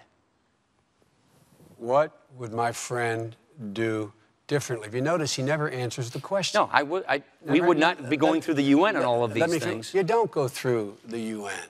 We are in the process now and have been for months in making sure that help, humanitarian aid, as well as other aid and training is getting to those forces that we believe, the Turks believe, the Jordanians believe, the Saudis believe are the free forces inside of Syria. That is underway. Our allies were all on the same page, NATO as well as our Arab allies, in terms of trying to get a settlement. That was their idea. We're the ones that said enough. With regard to the reset not working, the fact of the matter is that Russia has a different interest in Syria than we do, and that's not in our interest. What happens if Assad does not fall? Congressman Ryan, what happens to the region? What happens if he hangs on? What happens if he does? Then Iran keeps their greatest ally in the region. He's a sponsor of terrorism. He'll probably continue slaughtering his people. We and the world community will lose our credibility on this. Look, he mentioned the reset. So what would Romney Ryan do about that credibility? Well, we agree with the same red line, actually, they do on chemical weapons, but not putting American troops in other than to secure those chemical weapons. They're right about that. But what we should have done earlier is work with those freedom fighters, those dissidents in Syria. We should not have called Bashar Assad a reformer. And we should not have waited for Russia to give us the green light. We should not have waited for Russia to give us the green light at the UN to do something about it. They're still arming the man. Iran is flying flights over Iraq. And the opposition is being armed. To help Bashar Assad. And by the way, if we had the status of forces agreement that the vice president said he would bet his vice presidency on in Iraq, we probably would have been able to prevent that. But he failed to achieve that as well. Again, let me ask you quickly, what's your criteria for intervention? Yeah. in Syria, Worldwide. what is in the national interest of the American people? How about What is in the humanitarian national interests? security of the American people? It's got to be in the strategic national interests of our country. No humanitarian. Each situation will come up with its own set of circumstances, but putting American troops on the ground, that's got to be within the national security interest of the American people. I want to, we're That almost means out of things time like here. embargoes and sanctions and overflights. Those are things that don't put American troops on the ground. But if you're talking about putting American troops on the ground, only in our national security interests. I want to move on, and I want to return home for these last few questions. This debate is indeed historic. We have two Catholic candidates, first time on a stage such as this. And I would like to ask you both to tell me what role your religion has played in your own personal views on abortion. Please talk about how you came to that decision. Talk about how your religion played a part in that. And please, this is such an emotional issue for so many people in this country. Please talk personally about this, if you could. Congressman Ryan. I don't see how a person can separate their public life from their private life or from their faith. Our faith informs us in everything we do. My faith informs me about how to take care of the vulnerable, about how to make sure that people have a chance in life. Now, you want to ask basically why I'm pro-life? It's not simply because of my Catholic faith. That's a factor, of course. But it's also because of reason and science. You know, I think about 10.5 years ago, my wife Jana and I went to Mercy Hospital in Janesville, where I was born, for our 7-week ultrasound for our firstborn child. And we saw that heartbeat. Our little baby was in the shape of a bean. And to this day, we have nicknamed our firstborn child, Liza, Bean. Now, I believe that life begins at conception. Those are the reasons why I'm pro-life. Now, I understand this is a difficult issue, and I respect people who don't agree with me on this, but the policy of a Romney administration will be to oppose abortion with the exceptions for rape, incest, and life of the mother. What troubles me more is how this administration has handled all of these issues. Look at what they're doing through Obamacare with respect to assaulting the religious liberties of this country. They're infringing upon our first freedom, the freedom of religion, by infringing on Catholic charities, Catholic churches, Catholic hospitals. Our church should not have to sue our federal government to maintain their religious liberties. And with respect to abortion, the Democratic Party used to say they want it to be safe, legal, and rare. Now, they support it without restriction and with taxpayer funding. Taxpayer funding in Obamacare, taxpayer funding with foreign aid. The vice president himself went to China and said that he sympathized or wouldn't second guess their one-child policy of forced abortions and sterilizations. That, to me, is pretty extreme. Vice President Biden.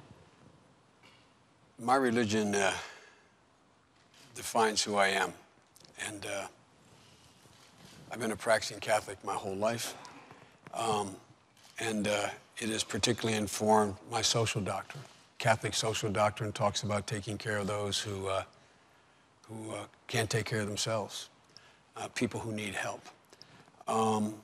With regard to abortion, I accept my church's position on abortion as what we call de fide doctrine. Life begins at conception. That's the church's judgment. I accept it in my personal life.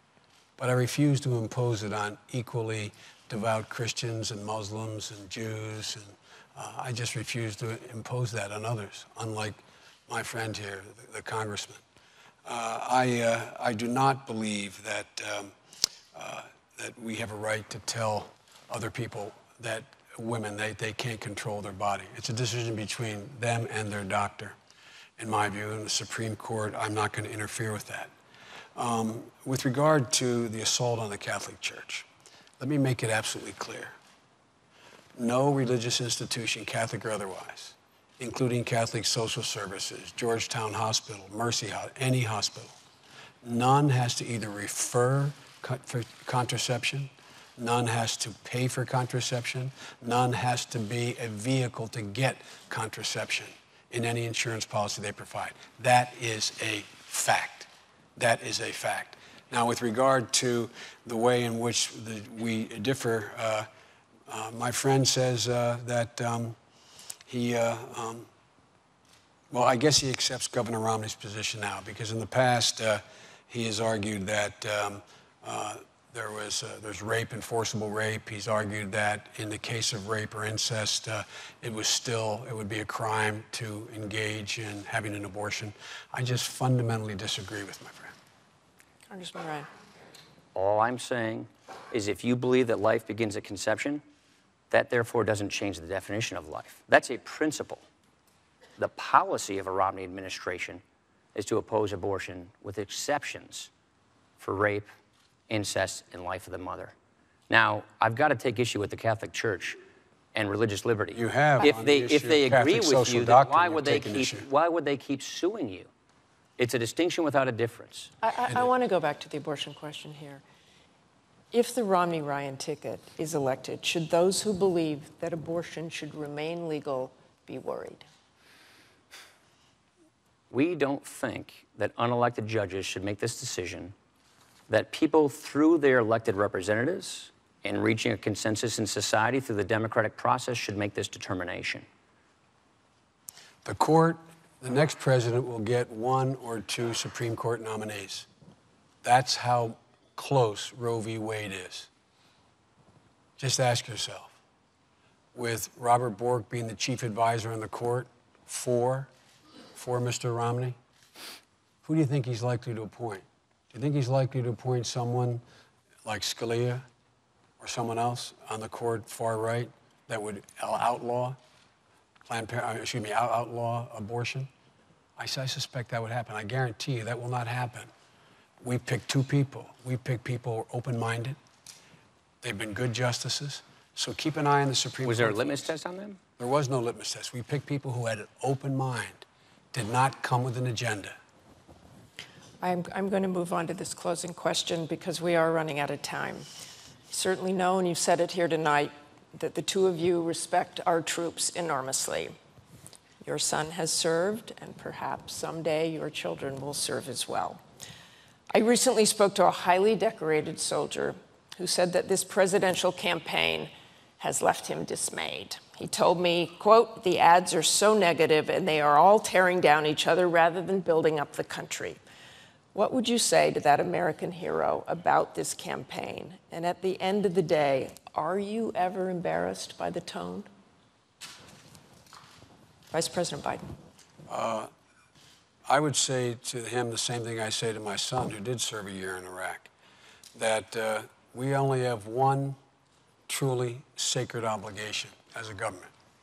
That's to equip those we send into harm's way and care for those who come home. That's the only sacred obligation we have. Everything else falls behind that. I would also tell him that the fact that this decorated soldier you talked about, fought for his country, that should be honored. He should not be thrown into a category of the 47% who don't pay their taxes while he was out there fighting and not having to pay taxes and somehow not taking responsibility. I would also tell him that there are things that have occurred in this campaign and occur in every campaign that I'm sure both of us regret anyone having said, particularly in these special new groups that can go out there, raise all the money they want, not have to identify themselves and say the most scurrilous things about the other candidate. It's an abomination. But the bottom line here is I'd ask that hero you reference to take a look at whether or not Governor Romney or President Obama has the conviction to help lift up the middle class, restore them to where they were before this great recession hit and they got wiped out, or whether or not he's going to continue to focus on taking care of only the very wealthy, not asking them to pay any part of the deal to bring back the middle class, the economy of this country. I would ask him to take a look at whether the President of the United States has acted wisely in the use of force, and whether or not the slipshod comments being made by my friend, or by Governor Romney, serve our interests very well. But there are things that have been said in campaigns that I find not very appealing. Congressman Ryan. First of all, I'd thank him to his service to our country. Second of all, I'd say we are not going to impose these devastating cuts on our military, which compromises their mission and their safety. And then I would say you have a president who ran for president 4 years ago, promising hope and change, who has now turned his campaign into attack, blame, and defame. You see, if you don't have a good record to run on, then you paint your opponent as someone to run from. That was what President Obama said in 2008. It's what he's doing right now. Look at all the string of broken promises. If you like your health care plan, you can keep it. Try telling that to the 20 million people who are projected to lose their health insurance if Obamacare goes through, or the 7.4 million seniors who are going to lose it. Or remember when he said this: I guarantee if you make less than $250,000, your taxes won't go up. Of the 21 tax increases in Obamacare, 12 of them hit the middle class. Or remember when he said health insurance premiums will go down $2,500 per family per year? They've gone up $3,000, and they're expected to go up another $2,400. Or remember when he said, I promise by the end of my first term, I'll cut the deficit in half in 4 years. We've had 4 budgets, $4 trillion deficits. A debt crisis is coming. We can't keep spending and borrowing like this. We can't keep spending money we don't have. Leaders run to problems to fix problems. President Obama has not even put a credible plan on the table in any of his 4 years to deal with this debt crisis. I passed 2 budgets to deal with this. Mitt Romney's put ideas on the table. We've got to tackle this debt crisis before it tackles us. The president likes to say he has a plan. He gave a speech. We asked his budget office, can we see the plan? They sent us to the press secretary. He gave us a copy of the speech. We asked the Congressional Budget Office, tell us what President Obama's plan is to prevent a debt crisis. They said, it's a speech. We can't estimate speeches. You see, that's what we get in this administration, speeches. But we're not getting leadership. Mitt Romney is uniquely qualified to fix these problems. His lifetime of experience, his proven track record of bipartisanship, and what do we have from the president? He broke his big promise to bring people together to solve the country's biggest problems. And what I would tell him is we don't have to settle for this. We can do better than this. I hope I'll get equal time. You will get just a few minutes here, a few seconds, really. The 2 budgets the Congress has introduced have eviscerated all the things that the middle class cares about. It has will knock 19 million people off of Medicare. It will kick 200,000 children off of early education. It will eliminate the tax credit people have to be able to send their children to college. It cuts education by $450 billion. It does virtually nothing except continue to increase the tax cuts for the very wealthy. And, you know, we've had enough of this. The idea that he's so concerned about these deficits, as I pointed out, he voted to put 2 wars in a credit card. He did. We're going to the closing statements in a minute.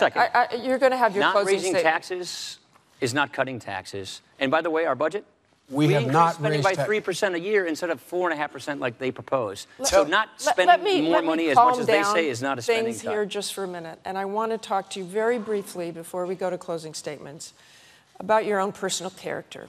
If you were elected, what could you both give to this country as a man, as a human being, that no one else could? Honesty. Well, no one else could. There are plenty of fine people who could lead this country.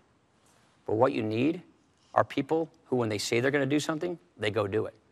What you need are when people see problems, they offer solutions to fix those problems. We're not getting that.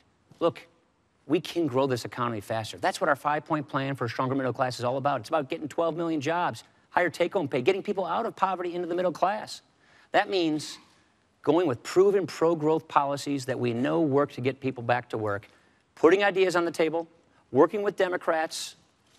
That actually works sometimes. Vice President, and then could we get to that issue of what you could bring as a man, a human being? And I really am going to keep you to about 15 seconds here. Well, he gets 40, I get 15. He didn't have 40. He didn't right. have 40. Now, let me tell you, my record stands for itself. I never say anything I don't mean. Everybody knows whatever I say, I do. And my whole life has been devoted to leveling the playing field for middle-class people, giving them an even break, treating Main Street and Wall Street the same, holding them the same responsibility. Look at my record. It's been all about the middle class. They're the people who grow this country. We think you grow this country from the middle out, not from the top down. Okay, we now turn to the candidates for their closing statements. Thank you, gentlemen. And that coin toss again has Vice President Biden starting with the closing statement. Well, let me say at the outset that I want to thank you, Martha, for doing this, and Senator College. The fact is that we're in a situation where we inherited a god-awful circumstance. People are in real trouble. We acted to move to bring relief to the people who need the most help now. And in the process, we, in case you haven't noticed, we have strong disagreements, but you probably detected my frustration with their attitude about the American people. My friend says that 30% of the American people are takers. Romney points out 47% of the people won't take responsibility. He's talking about my mother and father. He's talking about the places I grew up in, my neighbors in Scranton and Claymont. He's talking about the people that built this country. All they're looking for, Martha, all they're looking for is an even shot. Whenever you give them a shot, they've done it. They've done it. Whenever you've leveled the playing field, they've been able to move. And they want a little bit of peace of mind. And the president and I are not going to rest until that playing field is leveled. They, in fact, have a clear shot, and they have peace of mind. Until they can turn to their kid and say with a degree of confidence, honey, it's going to be okay. It's going to be okay. That's what this is all about. Congressman Ryan. I want to thank you as well, Martha, Danville, Kentucky, Senator College, and I want to thank you, Joe. It's been an honor to engage in this critical debate. We face a very big choice. What kind of country are we going to be? What kind of country are we going to give our kids? President Obama, he had his chance. He made his choices. His economic agenda, more spending, more borrowing, higher taxes, a government takeover of health care, it's not working. It's failed to create the jobs we need. 23 million Americans are struggling for work today. 15% of Americans are in poverty. This is not what a real recovery looks like. You deserve better. Mitt Romney and I want to earn your support. We're offering real reforms for a real recovery for every American. Mitt Romney, his experience, his ideas, his solutions, is uniquely qualified to get this job done. At a time when we have a jobs crisis in America, wouldn't it be nice to have a job creator in the White House? The choice is clear. A stagnant economy that promotes more government dependency, or a dynamic, growing economy that promotes opportunity and jobs. Mitt Romney and I will not duck the tough issues. And we will not blame others for the next 4 years. We will take responsibility. And we will not try to replace our founding principles. We will reapply our founding principles. The choice is clear, and the choice rests with you. And we ask you for your vote. Thank you. And thank you both again. Thank you very much. This concludes the vice presidential debate. Please tune in next Tuesday for the second presidential debate at Hofstra University in New York. I'm Martha Raddatz of ABC News. I do hope all of you go to the polls. Have a good evening.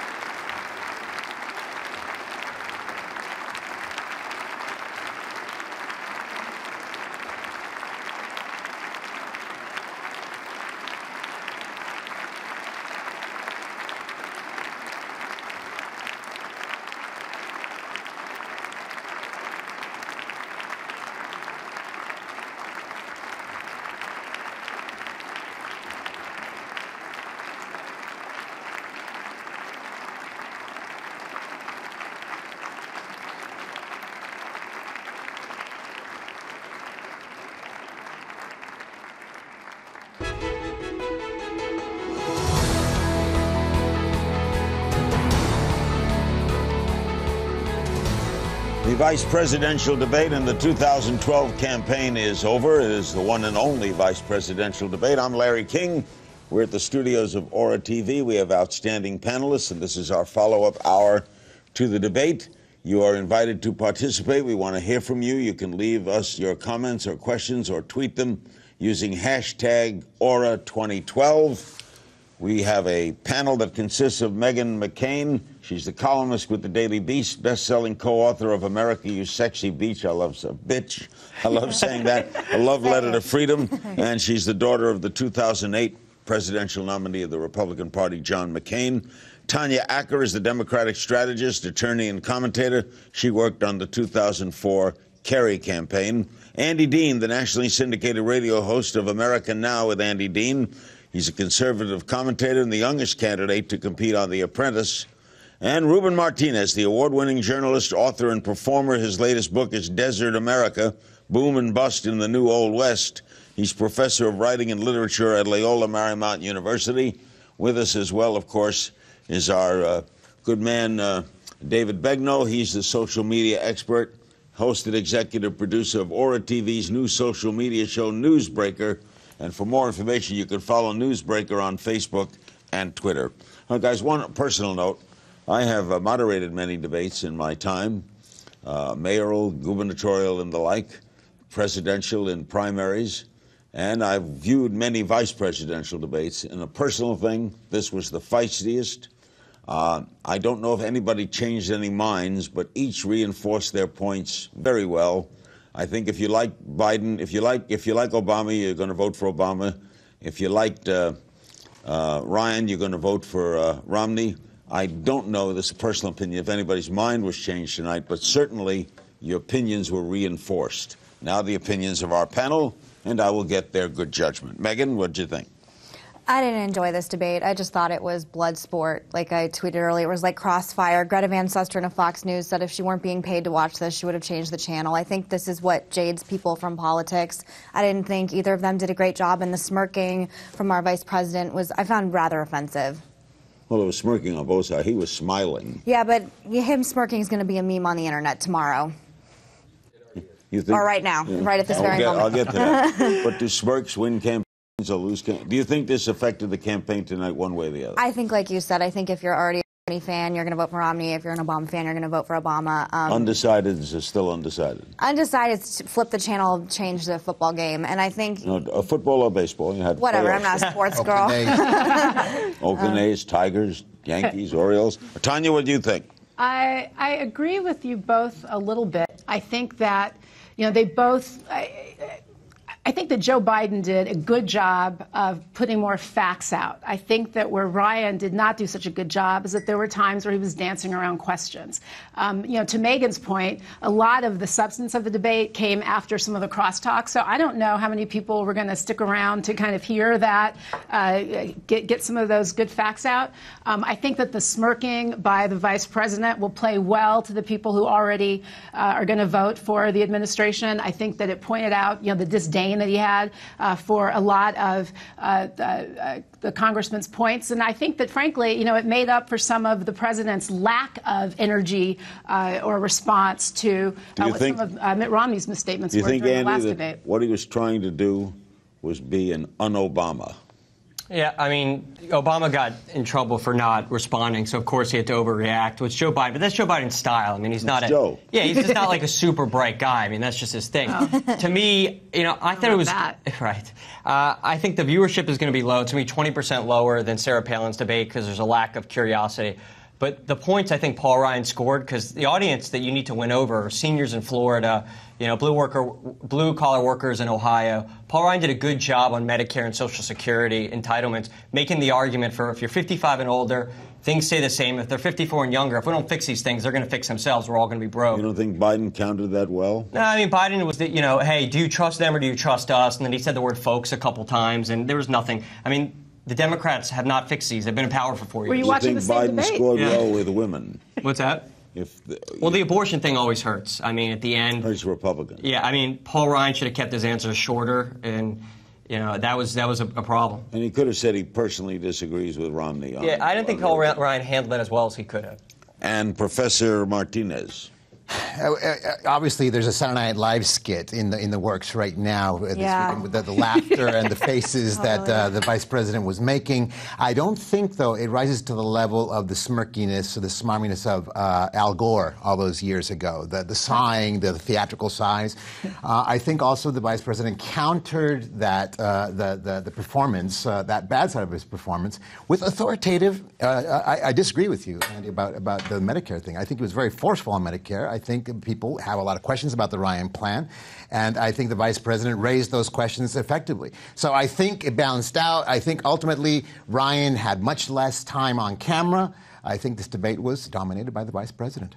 David Begnaud, what's the word over on social media? Larry, if Andy's right and television viewership is low, social media was record-breaking tonight. 2 million tweets just since 9 o'clock tonight, and this sums up everything. This, Larry, we had Big Bird for the presidential debate. Tonight, we have a smiling vice president. Look at this. They already have pictures side by side. As we look at the tweets that are coming in, Eric Stonestreet from Modern Family tweeting, Joe's laughing and smirking is probably going over as well with Republicans as Paul's hairline is with Democrats. More coming in from your friend Michael Ian Black, Megan. My writing partner. Paul Ryan's hair looks more like his mom smoothed it down with her wet palm. Brian Powell tweeting, let's play a VP debate drinking game. Every time Joe Biden grins, take a drink. You'll be drunk in under 5 minutes. Andrea Saul, it was interesting, Larry, as we were watching the debate, Andrea Saul is a press secretary for the Romney campaign. They were already tweeting out YouTube videos of the vice president laughing during the debate, clearly wanting to make the point. Conservative commentator Monica Crowley tweeting, anyone else creeped out by Biden's Joker smile? It's weird, inappropriate, Now, we and must condescending. understand, when you quote people like this or people on the left, they are not coming as objective viewers of this. Twitter is not meant to be objective. Twitter is, I'm watching it, These are totally unobjective. Unobjective, so opinionated. If you're watching this, remember the source. Absolutely. This is not objectivity. But get a good look at this. Google processing for us tonight. Over the last hour in the U.S., malarkey was the top trending tweet. You might remember the vice president said, oh, malarkey, earlier in the debate. Bill Maher tweeting tonight, Biden is hitting it with one answer. Biden is hitting in one answer all the things Obama left out in the entire first 90 minutes. I think he was being the un-Obama. Very well. He brought up the 47%. He brought up everything Obama didn't bring up, he brought up. And finally, Amanda tweeting tonight, prediction, liberals will love Biden's aggression. Independents will be turned off. Okay. You agree with that? Or I don't know how. I think Biden picks up where Obama left off. He wanted to be the cleaner for everything that he didn't bring up. It's just vice presidential debates, when it comes to the actual election. 5 days from now, we're going to be talking about the second presidential debate. Nobody's going to remember this. Vice presidential debates tend to be forgotten, right? It don't last long, right? I don't know. Memes on the internet, ma'am. I just feel like I'm going to see Joe Biden's Joker face all over the internet until Election Day. I mean, I know the internet. Joe Biden's a known quantity. I mean, nobody takes the guy seriously. That's not true. Just nothing changed tonight with that. Okay, enough. A lot of people take Joe Biden seriously.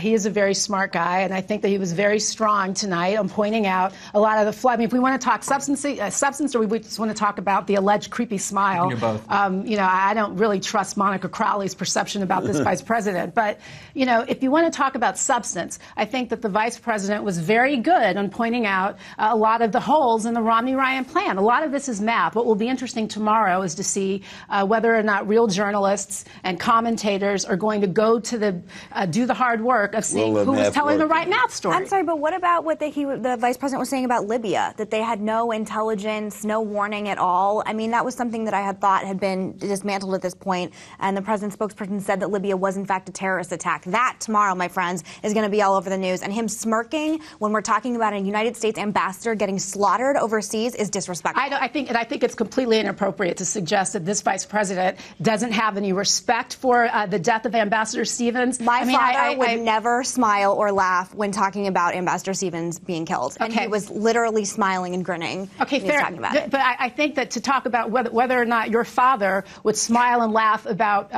this subject. Paul Ryan one second. The issue was Paul Ryan's characterization of this administration's response to Libya. That's what he was was smiling at, but to suggest that the vice president was smiling at Ambassador Stevens' death I is don't not think it's completely appropriate to smile talking about Libya at all. Megyn, remember also that it was in, this issue really is more about the Romney campaign coming out within hours of the attack without all the facts and jumping onto the podium without having and trying to spin a tragedy in just a few hours after the attack occurred. Whether or not they can say this was a terrorist attack or not, or what kind of information they had, to me is the real scandal, and I think you will see a lot of people talking about that tomorrow. Well, whether or not it's a scandal depends on what is proven to be a true fact. But again, to suggest that this vice president does not respect those deaths, no, it's not about respect. Excuse me, do not put words in my mouth. That is not what I am saying. I am just saying. You're suggesting he was smirking because he didn't take it seriously. That's exactly what you were suggesting, and you said that your father wouldn't have done it. And Paul Ryan, I'm just saying I don't think it is appropriate in any context to smile or to smirk or anything when you're talking about an ambassador being murdered. That's all I'm saying, in any context whatsoever. We have students in the adjacent studio. One of them is Ryan Krebs, a 2012 graduate of UCLA in political science. He calls himself a centrist and a swing voter. He ran unsuccessfully for mayor of his hometown of Moore Park, California when he was 18. Ryan, what are your thoughts? Yes, Larry. My question is, do you believe that Paul Ryan has kept the momentum going this week from last week's presidential debate? Good question. Start with Ruben. The momentum issue, I believe we have to wait and see how the trending goes, but I think the vice president went a long way to saying what Obama did not say, what Obama needed to say, and did not say. He might have stalled the momentum, or? I believe that it's mitigated, took some of the edge off the momentum, yes. Andy? I think it's going to be a draw. I think some people are going to call for Biden, some for Ryan. But I think the point what Megyn is talking about, I don't think Joe Biden was laughing at the idea of what happened in Libya. I just think it's a matter of incompetence. I mean, the Obama regime has just been very incompetent when it comes to the Middle Eastern policies. Like killing Osama bin Laden, that's quite incompetence. We give him credit, but it was Dick Cheney's policies that got to him. No. What Andy just said was that the Obama regime, maybe that's hosted by his contemporaries in Kenya, right, in Kenya, with the fake birth certificate. The Obama regime. This is going to a place I'm not comfortable with. Well, let me finish. The Obama regime, he said, has had a completely incompetent foreign policy in the Middle East, and I don't think the facts bear that out. It's absolutely. I mean, look at Benjamin Netanyahu, the Prime Minister of Israel, who can't get a meeting with the president, and then he goes before the United Nations begging, saying to Obama, just set a red line. I mean, the great thing is, if the United States would just step up, if Obama would step up and say to Iran, wait a minute, you want the United States to say, move over this line and we're going to war with you? Absolutely. And what's Iran going to do? You're going to commit troops. Oh, well, look, with Iran, you can just firebomb them from the air. You think you're going to win an election? Look, it's not about committing troops. In 1981, there was Operation Orchard in Iraq. In 2007, Operation Opera in Syria. They both had nuclear programs that were wiped out from the air. The same thing's going to happen with Iran. They just need to know that it's actually going to happen, and the United States needs to back Israel. Americans don't want that war. Americans have been told it's an air power. They don't want to get involved. They've been polled on this consistently, and all the polls say 70% more or less do not want to go there. One thing that I do want to say, at one point Martha Raddatz said, okay, let's go on to another war, which really made me stop and think, wait a second, how many wars are we involved in here? How many hotspots around the world? But which one did we not talk about? We did not talk about the U.S.-Mexico drug war, which has claimed 80,000 lives. Drugs never came up. Yeah. Do you think Martha Raddatz was very good tonight? I think she was. I thought she was fantastic. The only thing I wish she had maybe stopped Vice President Biden from cutting in so much, but I thought she asked very good questions. I was worried she was a guest, or President Obama was a guest at her wedding. I just automatically assume there's going to be a bias, but in that sense, you think there's really going to be a bias, and I thought she did a great job. She was much more on top of it than Jim Lehrer was. Yes, much more. Poor Jim Lehrer. She was running that debate. She was running it. Yeah. Any she was comments? Asking thoughtful, good questions, hard questions. Any comments about her, David? Yeah, Larry, a lot of tweets from people saying Martha really owned the debate. Much more impressive than Jim Lehrer, as you said, from last week. We've been tracking the buzz volume. Look at this. Tweets per minute for the vice president, substantively more than Congressman Paul Ryan. What does that mean? Over the course of the night, we had more tweets per minute about Biden than we did critical about Biden, Ryan. Or praising him? Either or. Just if he was mentioned, that was considered a tweet per minute. We also were monitoring on the graph from the start of the debate, and we still are right now, as the graph grew in people. Start from the beginning. Ryan hammers on Obama's weakness abroad. The chart keeps climbing. As it gets further and further toward the top, look at the blue. Biden really dominated all night when it came to tweets per minute. He peaked right here about halfway into the debate when he looked at Congressman Ryan and he said, "So now you think you're Jack Kennedy?" When he did that, it really spiked, and he had more tweets per minute than at any point during the debate. It started to drop off as they talked about taxes, Middle East policy, Ryan on abortion. That really dropped off. And interestingly, when they talked about the military, they really hit a low there. It got kind of quiet on Twitter and then dropped off. Let's go to the next point. We're talking about the conversation topics as they happened again in real time. You're seeing this live as we are. Economy, more people are tweeting about tonight than anything else. And look at abortion. This really popping up tonight more than it did in the presidential debate, followed by healthcare, Iran, we heard a lot about, the middle class, Libya, Afghanistan, taxes, Israel, and Syria. And we want to remind you tonight, as you are watching us on YouTube, you can also subscribe to our YouTube page. Can't miss the big orange button in the corner. On your Facebook page, Larry, we asked people who won tonight. When we come back, we'll tell you overwhelmingly who people thought won. Governor Romney said about abortion the other day that there's no current bill that he could have a comment on. What did you make of that? I agree with you that we should keep, as Republicans, our abortion stance private. I'm not comfortable talking about abortion in this type of setting, and I just think it's the type of issue that's just going to completely get people on one side or the other and get people angry and get people screaming on Twitter. Very volatile. I just think it's something that never has a clear conclusion. You feel one way about it or you feel the other, and people are just going to start screaming. The only way is who the president appoints to the Supreme Court, right? The Yes. legislation ain't going to matter. We have the law, and either they're going to overturn it or not overturn it. Right. So that's And there's very little wiggle room for people to go one way or the other. Yeah. But your position, Megan, is the position that would really be telling people to vote for the Democratic ticket.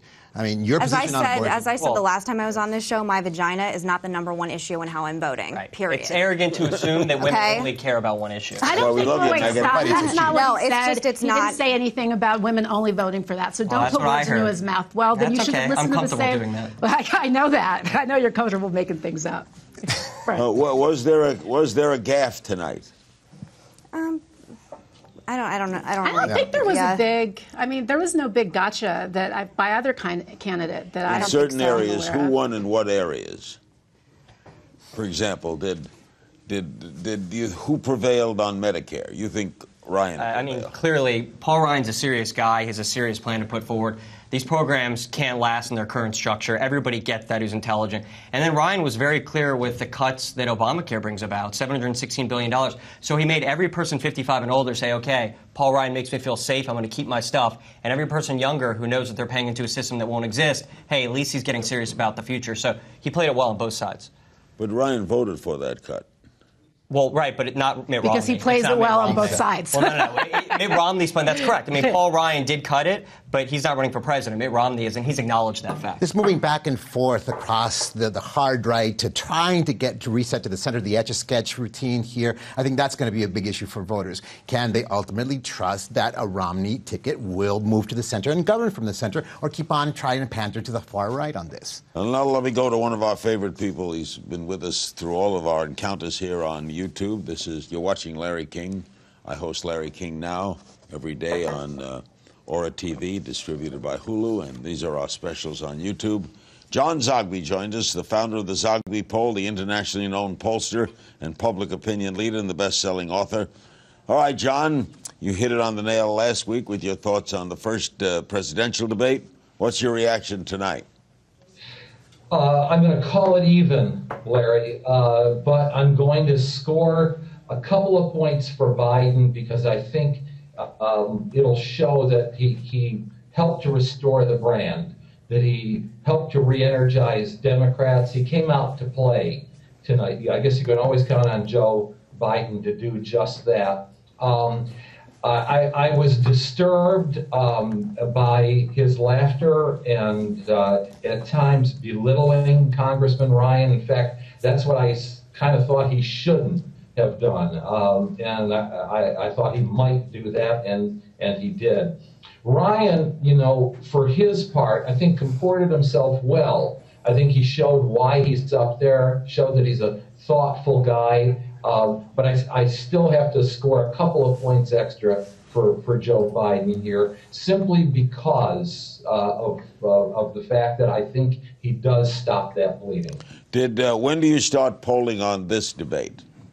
We're polling right now. We're finishing Ohio tonight, starting in Virginia, and then actually going into the field on Monday. Give it a few days to gestate, just like the last time, and we'll get a good reading there. You've had an extraordinarily successful record in polling. What's the latest poll show nationally?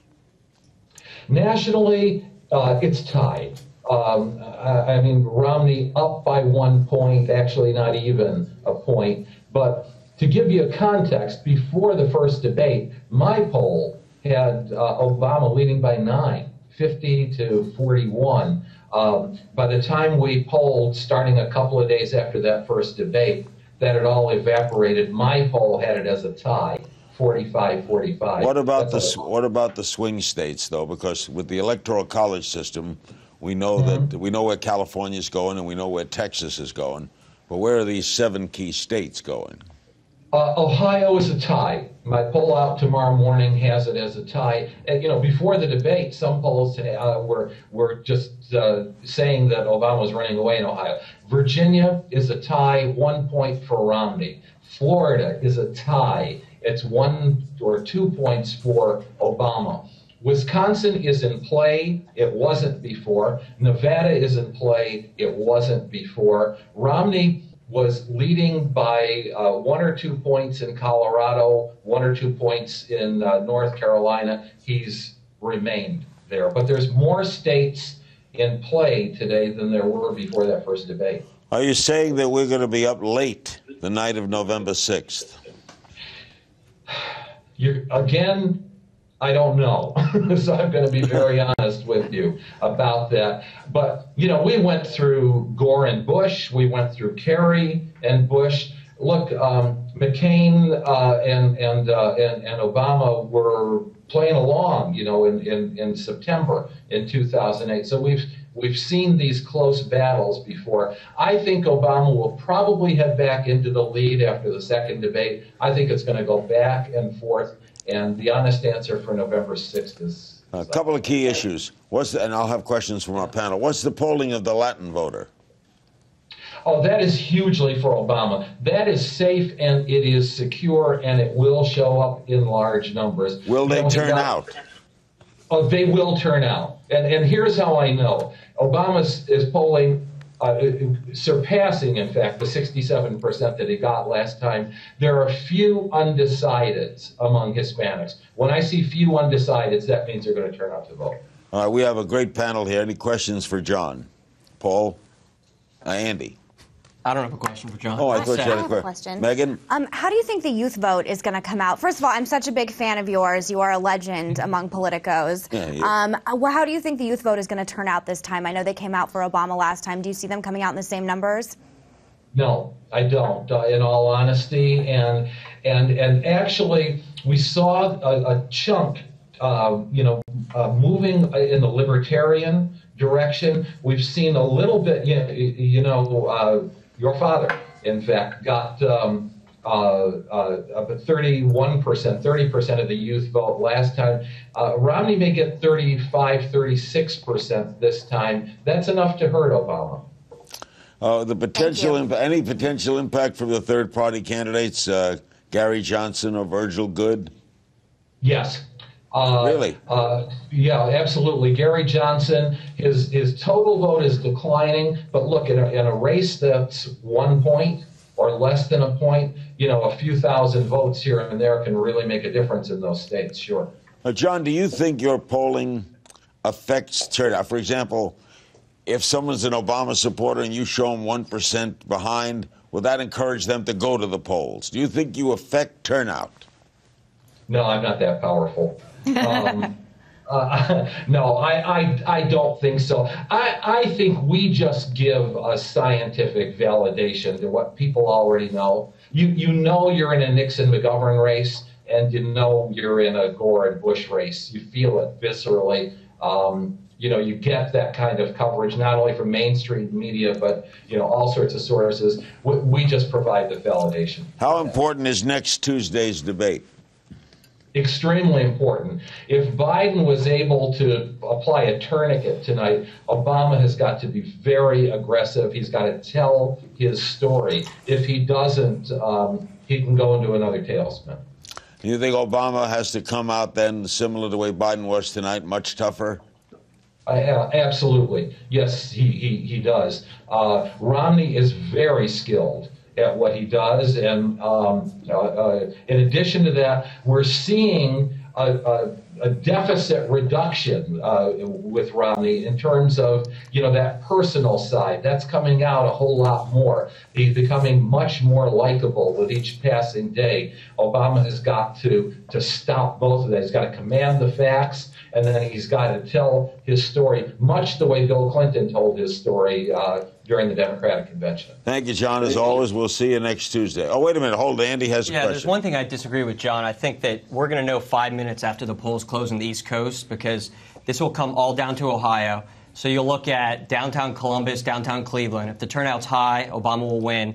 And then southwestern Ohio is Cincinnati, which has to go for Romney in a big way. So the turnout there is high. Then Romney will win. And we'll know that in 5 minutes. Ohio wins or loses the election? Absolutely, and 3 cities will determine it. It'll be the Cleveland, Columbus turnout. Can I agree and disagree? Yeah, I agree that we'll know when we know Ohio. I just don't know when we'll know Ohio. Well put, John. Okay. Adroit. Yeah. One of our panelists will be leaving, and one will have a replacement. We thank you all for hang right tough. Let's go back to David Begnaud at the social media desk. Now you're going to tell us who won. Yeah, but before that, Larry, I'm just getting this actually on the phone. This is incredible. 4 million tweets over the course of tonight. 3.5 million came in the first 92 minutes of the debate as we were watching it. So we asked on Larry's Facebook page, who do you think won? 5 words or less, tell us. Overwhelmingly, folks said Biden. Check it out. Keith Jones, Joe Biden kicked some butt. Go Biden, questions answered. Biden too hot for Paul. Biden has nice teeth. They love his teeth. Women's vagina is not politics. Ryan, respectful, prepared, sincere, and direct. Laura says Biden was rude. Joe Biden won. Biden crushed Ryan to death. Mostly CNN viewers I see. Not worth watching and didn't. Biden smirking was disbelief of what was coming out of Ryan's In fairness, David, last week, did we have this many saying that Romney won? No. Well, to a degree. I'm trying to see how much they reflect the nation. To a degree. What was interesting about last night is we had even liberal commentators who were so underwhelmed with the president's performance. Even they were saying, in a sense, he got his butt kicked. But really tonight, people, overwhelmingly giving props to the VP. Thank you, David. Joining us now, we thank, by the way, Mr. Martinez for joining us, and he is replaced by Howard Bragman, the vice chairman of Reputation.com, our public relations expert, purely from a public relations standpoint, forgetting your own thoughts. We know you're a liberal. How did this go tonight? I think what we talked about before, Biden did what he needed to do. He stopped the bleeding. Saw a lot of tweets, a lot of Facebook postings. The Democrats are very energized by Biden's energy. He clearly had great energy. He will be called out tomorrow on his smirking. His body language was horrible, but his energy was great. Many people in America think this is a junior high basketball game. Who won? And it's certainly not that simple. There's going to be a lot of fact-checking on social media, but Biden did a couple smart things. That abortion answer was very damaging for Ryan with the women's vote. And we have to understand that this is really a campaign that will be won by Obama if he wins, or lost by Obama with the women's vote, with the Latino vote, with many of the minority groups. The moderator asked Megyn, is this vitriol, is it going to remain? And what they both thought about it. Do you think it's going to get worse? Yeah, I just think it's Both just getting sides worse so much right now. And I just think this youth vote that Zogby was just talking about not turning out, we're just killing young voters. They just don't want to come out. They don't want to be a part of it. I had talking to a guy at my hotel earlier today, said, why should I be involved? They're just screaming at each other. Things like tonight don't make it any better. Are we, by the way, I'm asking our control room, are we watching people now watching on YouTube Spotlight? Okay. We thank you. People watching on YouTube Spotlight have just joined us. I understand that's a big deal. The more I learn about the internet, the more I learn. Let's go to Dan Brown, who's the blogger under the YouTube alias PogoBat. He's a contributor to Fuse. whatever that means. I love Fuse. I know what it is. You're a Fuseaholic. Yeah. All right. Dan, what's your read on tonight? Well, I think the night went to Joe Biden. I think that he did exactly what he needed to do. He was the attack dog. And I think that it kind of sheds a little bit of light on what happened in the first debate. I mean, obviously the first debate was not a good night for Obama, but I think that Obama had to play it passive. He had to avoid looking unpresidential, and he had to I think that they were trying to let Joe Biden make the attacks first, so that when Obama himself attacks Romney in the upcoming debates, it doesn't seem like the president himself is the one who is going at his opponents. Does that make sense? Yeah, let me reintroduce our panel, by the way, for those of you now joining us on YouTube Spotlight. And they are Meghan McCain, the columnist for the Daily Beast, the co-author of America, You Sexy Beach, A Love Letter to Freedom. Tanya Acker, the Democratic strategist, attorney, and commentator. Andy Dean, the nationally syndicated radio host, the host of America Now with Andy Dean. And Howard Bragman, vice chairman, Reputation.com, our public relations expert. At the social media board is David Begnaud, the host and executive producer of Aura TV's social media show, Newsbreaker. Going back to Dan Brown. Earlier this year, you posted a blog on YouTube asking if Obama had changed anything.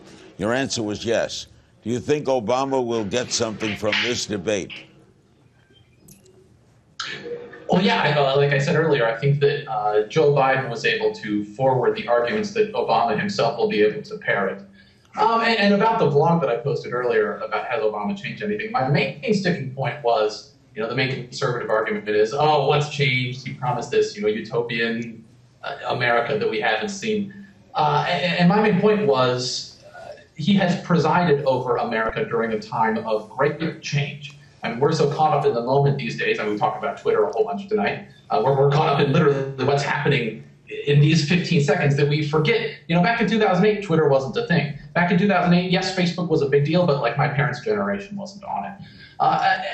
And so Obama himself, just the fact that we could elect someone like Obama after 8 years of George W. Bush, I think says a lot about how the American people themselves have changed over the last decade. So, and I think he's the right person to. I think you speak for a lot of young voters. John Zogby said that the young turnout will be less, and that Romney will get about 5% more than McCain got 4 years ago. Do you agree? I think that's probably fair. I don't think that has a whole lot to do with any of Obama's policies. I think that has a lot to do just with the fact that, Obama's not so new. We were used to it. I mean, new things get us excited. And so in 2008, it was an incredibly stark contrast. Well, I think a lot of kids that are in high school now who are going to be voting for the first time, like I was 18 when I voted in 2008. And I think that a lot of the kids who were, 14 back in 2008 who are 18 this year, they maybe don't remember how bad things were under George W. Bush, how much the rest of the world really kind of looked down on. I know. Who is this? I don't sorry. get this guy Can I at just all. say something? I speak at colleges all the time. Young people know what's going on, and they're very aware of what's going on with Obama's policies, and they are disillusioned what he has done. But he a was lot of saying them. they last don't 4 years. remember. No, but he he's said saying the we're like policies don't matter. children that only care about the sparkly, bouncy thing, the exciting thing. That is not. Trust me, I speak at colleges all the time. Kids in their 20s also, over half of them are unemployed or underemployed. So they look at these president's policies, they can't get a job. So yeah, he's the cool guy, but they can't pay their rent. And he's saying, oh, well, the president's policies, they don't matter. One third move back in home. One third move back at home living with with their parents. They have no lives. Tanya, Tanya and Howard, before we get back to David, before we get back to Dan, do you know what young people are thinking? I am not like Meghan, so I know I'm not doing the college circuit as much. So, and I think that you're probably right. I don't think it's right to give them such short shrift. But I do think what I do know of what's going on with, that crowd, I've got nieces and, I hang out with folks like that from time to time. I don't think it's so much. I don't think it's just about the president. They certainly aren't as enthusiastic about this president as they were 4 years ago. But they're not enthused about the system. I don't think they love Mitt Romney. I don't think they love this Congress. I think they're really turned off generally. So, you know, I do disagree with the blogger a bit. I think that they're clued in, but I don't think that they're just like, oh, I can't take this Barack Obama. I just think that they feel really disengaged from the system generally. Well, I think disillusioned is the word. And I get young people. I listen to Flo Rida. I know what's going on. These kids can't get jobs. They can't get jobs, and they're upset. They're angry. But I'm not convinced these kids think that if Romney gets in versus Obama, they'll get a job. I think there's a big disconnect. No, but do you know who they love? Ron Paul. Ron Paul, baby, all day long. A lot of Republican conservative students. Won't the Ron Paul voter go to Romney? I don't know. That's a $4,000 question. Majority. I mean, there's a libertarian candidate running, but Gary Johnson, I mean, he's been on my show. He's a weak guy. He's zero charisma. He's a loser. He polls 3%, which is interesting. Third-party candidates always do better in polling because people like to, give him a shout-out. When it comes to the actual election, they do about half as well. So Gary Johnson will get 1.5%. But how much of that 1.5% will come from Romney? And I would guess if it's 1.5%, 1% of 2/3 of it will come from Romney, and that's something he can't afford. And wouldn't young people, by the nature of the way wouldn't young people be attracted to Congressman Ryan? No, I don't think so. I think if you look at the pictures of him working out today, you see someone who's a little out of touch with what young people are into. Because he goes to the gym? Because he's got a nice body? He goes to the gym? He's disconnected from young people because he's got a nice body? Conservatives have great bodies. Who do you blog for? Like, literally, what are you talking about, man? Seriously, he's hot. I like a hot vice president. That's going to go to some people. What are you talking about? He looks good in those pictures. Right? I think I have to. You know what? I will completely. Objectively, Paul Ryan is the best-looking man in American politics. Thank you. Right now. And I look like Paul Ryan. You're not that cute, though. You think Paul Ryan? Wow, this is a tough. Paul Ryan better looking. Howard's like, Is Paul Ryan better looking than Mitt Romney? Oh, yeah. Yes. Yeah. Oh, absolutely. 2 women. Yeah, but Mitt Romney's sons are better looking than Paul Ryan. Mitt Romney's got good-looking sons. They're all married. Bloggers discussing. There we have. Lots of married guys. They're all married. You wanted to talk about the hot guy? Here it is. So this is the photo shoot, happened last year, but it came out today. The timing was kind of questionable, right? I could have done without the hat. Now this has already turned into an animation, Larry, on the internet. They've got him doing it like this, and so you can download it. Looks like Marky Mark. Get it on your phone. Like Tim Tebow. Yeah, sure. But this is it. This is what people have been talking about. Larry, you got to remember, look, Twitter is not scientific. Social media is a place where people can go to vent. And everything I've been reading tonight, people love this debate. Say what you want about viewership, say what you want about disenchantment, if you will. People love this. They actually were more fired up about tonight than they were about the presidential debate. They were bored during the presidential debate. We're inviting, Dan, the candidates to come on, the vice presidential and presidential candidates to come on this program. I've had all presidential candidates on when I was in the cable business. Don't you think they should go on the internet? Well, I think they're on the internet to a point. What I would love to see them do is actually engage in video blog conversations, because what I love about the medium of video blogging is you can't interrupt each other. You have time to actually write out and fully formulate your ideas, but it's kind of a video-by-video response format. I would love to see more of that. I don't think we're going to see that this cycle. The president did a Reddit Ask Me Anything. That impressed me. I mean, that is getting seriously like internet savvy, geeky. I love that. Reddit. I did it 2 hours. Very impressive. I can't do it. I'm too scared of geeks on the internet asking me Well, you just questions. sit there and they answer the questions. Yeah, but Reddit has a Your Reddit was good, Larry. I did a 2-hour Reddit. You did a good Reddit. It's impressive. The president did one. Thank you. Well, yeah, where's Romney's? I think Paul Ryan and Romney should definitely do a Reddit Ask Me Anything. I think it's very important and it holds a lot more I clout think than as it people gets realize. down They can't. Reddit would demand substance. And as we get down to the end, unfiltered. Howard, don't you think they're going to have to do a lot of things? You know, at the end of the Perot campaign with in '92 with Perot, we got Perot going. At the end of the Perot Clinton Bush campaign, the last 3 nights of that campaign, Thursday, Friday, Saturday, I had each candidate on for an hour and a half. When they saw it was close, it was getting down. I think at the end they're going to be going to lots of places. I think you're going to see them in Columbus and Cincinnati and Cleveland and Tampa and Miami. I think you're going to see them shuttling between Florida and Ohio with an occasional stop in Virginia. Nothing in Texas, nothing in Montana, nothing in Los Angeles. Yes, they will come to take a little money.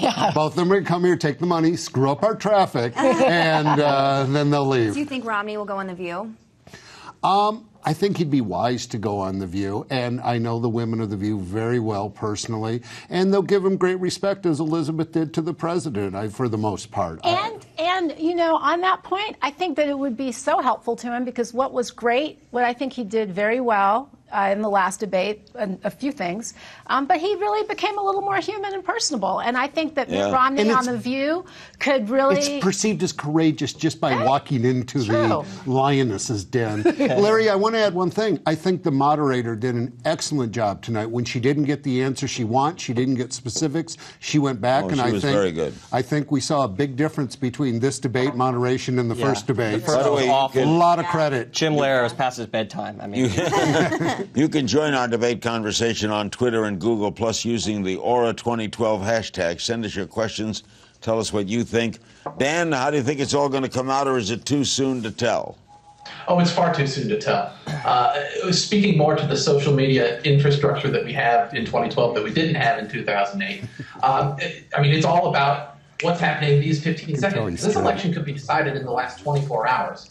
And one social media moment that happened earlier in the year that I think is important to draw lessons from is that whole Kony 2012 thing. You remember that?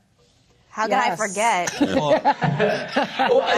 so that Kony's still alive. I didn't forget that guy's meltdown naked. Didn't forget that. Yeah. He's on Oprah this week on the internet. And the only thing that would kill Kony is military power. The guy's still wandering around. I mean, I'll never forget that. Well, sure, we can argue the foreign policy side of it, but my point is more how that video spread. That got like 80 million views or something in 24 hours. So did Gangnam Style. I don't know what the point, you know? They are so did Antoine. I want Antoine to be free agreements. But there is the potential for some sort of a massive viral campaign in the last minute of this election. So thanks, Dan. We'll see you too. Dan Brown. Thank you. Thank you very much. Does early voting going to mean anything, do you think? It's turning out well for Obama in Ohio so far. How do you know? The early voting returns that have been... They have returns that there's I mean, they count them before there's some Tuesday? the early voting that's happened so far has been trending heavily in the president's favor. How do you know? They count them? I think she means the turnout. Nobody's seen who's voted for who, though. You mean the turnout? Yes. Okay. Yes. Okay. I stand corrected. Yeah, that's okay. That's good. And that's early voting, some of it actually started before the first debate, and that was good for the president. And people who still aren't sure will probably hold their ballots. All this does is really, really tee it up for the next presidential debate. If Obama does not have the kind of energy he needs, he's going to be in deep doo-doo, as we say. He's got to pick the ball up from Biden. Absolutely. Right. He should watch this. There's things he should learn to do and things he should definitely learn not to do here. Another of our students is in our next studio is Sina Savvati. She's a graduate of UCLA. She voted for your father. In 2008, she supports Romney. She does not like the Tea Party. She supports marriage equality. Any question or comment, Sina? Hi, Larry. My question is to you and the panel. Do you think that Vice President Biden has a career in the future in the Democratic Party, possibly as President of the United States? He's 69 years old. F no. No. No, not to be rude. How do you no really way. feel? There's no way. There's going to be a lot of new blood coming up 2016, a lot of new blood. And it is now with the old. No way. Well, on the Democratic side, you're going to see Cuomo. Well, you know what? It's Hillary Clinton's if she wants it. If she stands up and says, I want it. If not, it's going to be fascinating. I think Andrew Cuomo is going to be very strong. Andrew's already said if Hillary gets in, he won't. Well, he can't. Joe Biden's already, I mean, he said when he was put on the ticket 4 years ago that he wasn't really You know what? He's going to be, 73, 74 by the time the second term ends, if they get in a second term. He's going to make a lot of money in speeches, play a lot of golf, spend time with his grandchildren. Look, I mean, the public's already rejected him. 1980. You want to talk about Biden's? I mean, Who's that's the Republican? That's the one coming up. Let's say Romney loses. Right. Who's the Republican comer? I think the big ones, Marco Rubio is super strong. You know, Florida, Latino. Rubio. Christie has to lose weight. Nope. See, I think Marco Christie Rubio and lost Paul Ryan are the two strong front runners. I think Jeb Bush is the big question mark if Jeb Bush wants to run. I think Chris Christie kind of blew it. My heart was with him forever. I loved him. My Tony Soprano, New Jersey How did he blow talker. Just on the convention, the speech was so inappropriate, so ill-timed. All about himself. I hated it, and I love the man, or I did. And I think Marco Rubio really did a fantastic job. I think Marco Rubio will be the nominee, and God forbid Obama wins, he'll be the president. Marco will be in 2016. How important are the major people that we know in America? Are they out and about? Is your father out and about for Romney? Is there? He's working his tail off campaigning for him. He was just in Florida. Romney's got all the circuits out, as President Obama does. All the guys are out for Obama? Yeah, I think that, having President Clinton Is he out and around? Yeah, he's been out and around, and I think he's going to continue to be out and around. I think that Democrats, as far as Clinton goes, are still riding the high from his convention speech, and he's going to have to keep making versions of that speech from now until Election Day. He is their ace in the back pocket, Bill Clinton. Let's go back over to David Begnaud. What's the latest up on the board? Larry, it's interesting. Millions of people still tweeting as we are on the air tonight. When we first started the show, economy was the top topic, but look at this. Abortion. Howard was right. That has really become a big conversation topic. Economy now second, 200,000 tweets about both. Healthcare followed by Iran. Still a lot of people tweeting about Iran tonight, the middle class, and Libya. With everything we've seen tonight, Larry, I've got a question for you. With all the debates, all the programs, the shows, and the election nights that you've hosted and anchored, do VP debates matter? I never thought they had a long-lasting impact because they always come second. And then as soon as the third presidential debate takes place, everybody forgets. This campaign is week by week. This was a very important debate for Biden to be perceived for this week. And the fact that abortion is the #1 trending Twitter topic, the Obama camp has to be ecstatic but that's about biased, that. I think Howard would even admit this, is that younger people are on Twitter and younger people care about social issues more than older voters.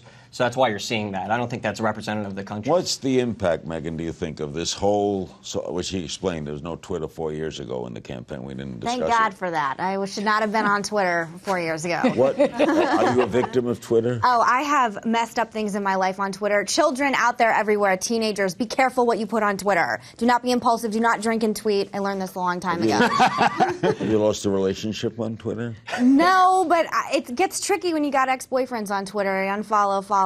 It's such a modern thing. I don't know how. What should I do? Young. I'll ask all of your advice as a slightly older gentleman. Maybe off topic, but it applies better to what I'm hearing here tonight. I have a 13-year-old son. He's an athlete. He's a wonderful kid. Chance, his younger brother, Cannon, 12, to a lesser degree. But Chance is never off his thing. Never off his thing.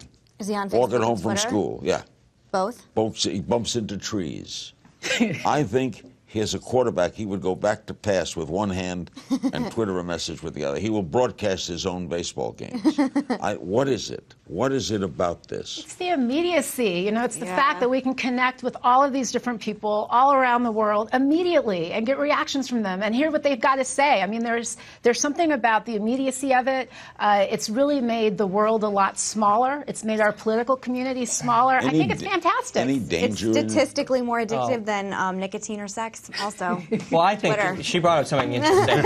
And look, technology, I mean, it all does revolve around sex at the end of the day. I mean, people use Facebook and Twitter to find a girl, whatever that may be. I mean, that's a lot of what's driving. I mean, not these debates, but when you're in high school, that's what you're doing. You're hitting on girls.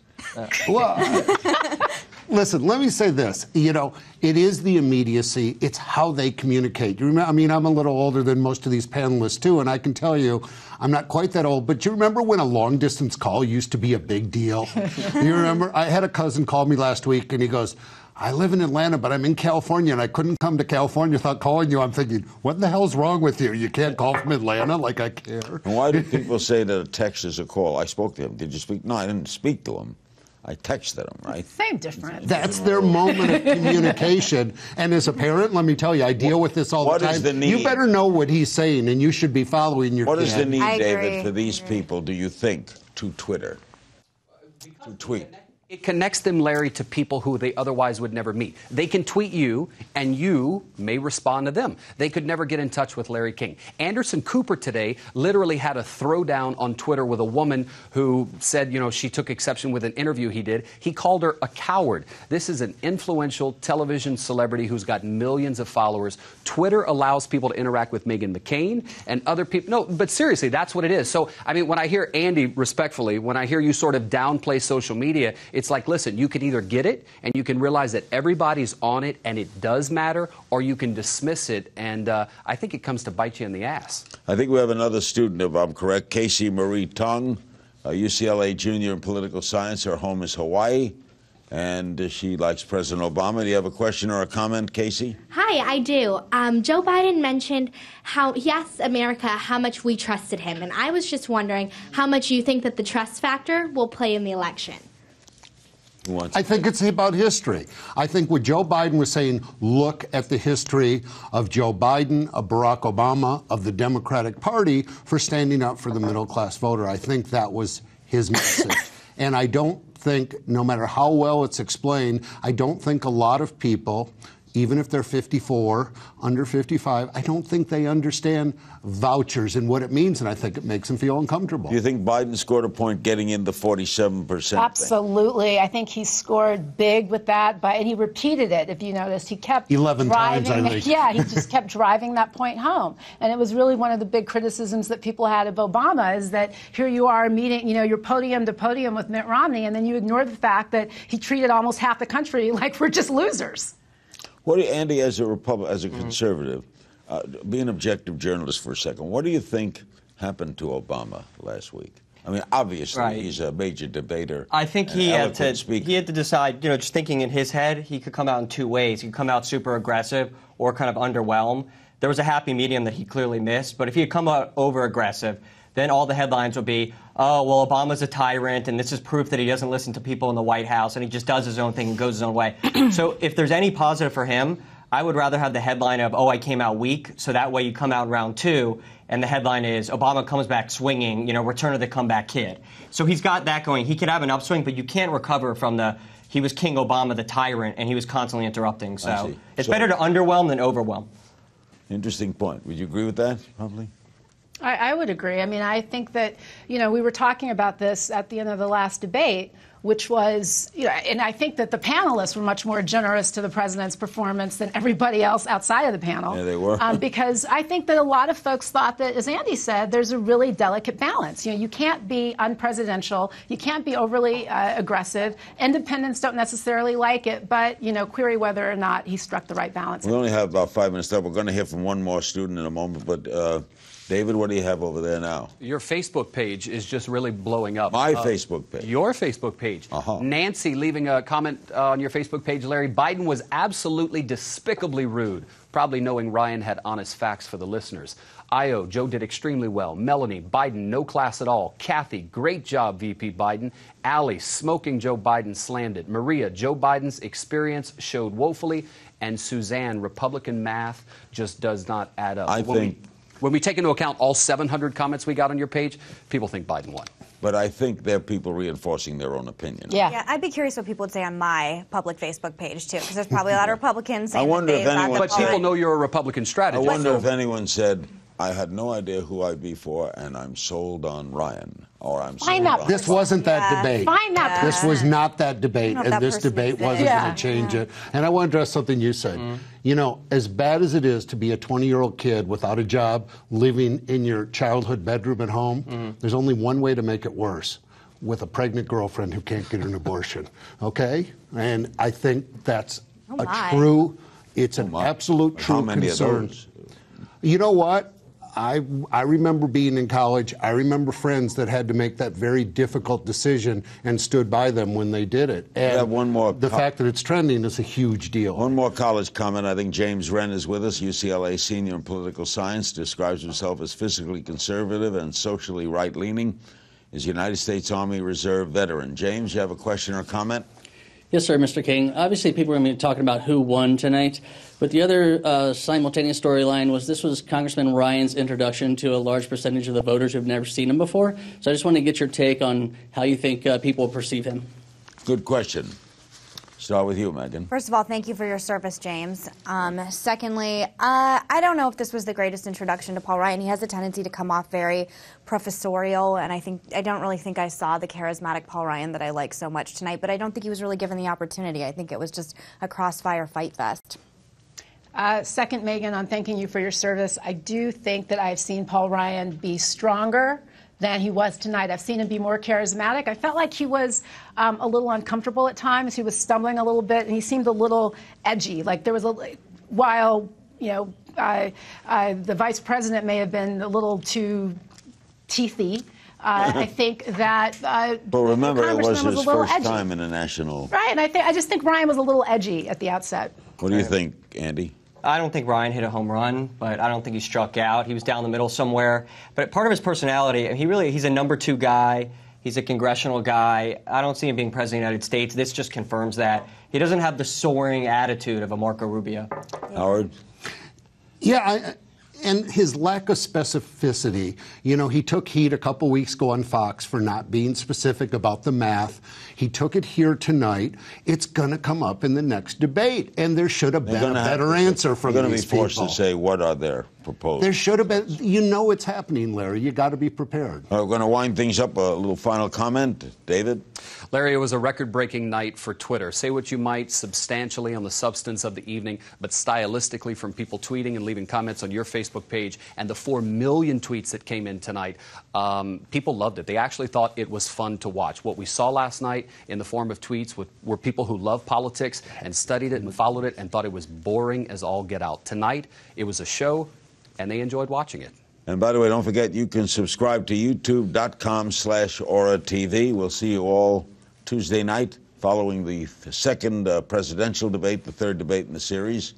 And as we leave you, we're going to remind you, we thank you for watching us on YouTube Spotlight. And remember that I'm with you every day on Hulu via Ora TV. And you've got a chance, if you haven't seen that. This is our very homespun set. We're going to trust it back now to David Begnaud. He's going to take over. He's got his own deal going from now on. David, it's yours. Thank you, Larry. And guests, joining me now live via Google Hangout is Trisha Paytas. Trisha has an interesting story. She's a bit of a YouTube rock star. She is a former stripper who converted to Catholicism, likes to say that she got her life straight, changed her ways, and interestingly, made a YouTube video recently where she started talking about why she liked Mitt Romney. She is not here. Okay. Well, we'll keep talking about Trisha while we try and establish with her. Nonetheless, she did a video on YouTube about Congressman, or rather presidential candidate Mitt Romney. In the video, she stated that she was voting for him. She was for the GOP candidate, and she wanted to vote for him. That video went viral. She usually gets a couple 100,000 views on YouTube, which is pretty impressive. This one got her over 1 million. She is joining me now. Trisha, can you hear me?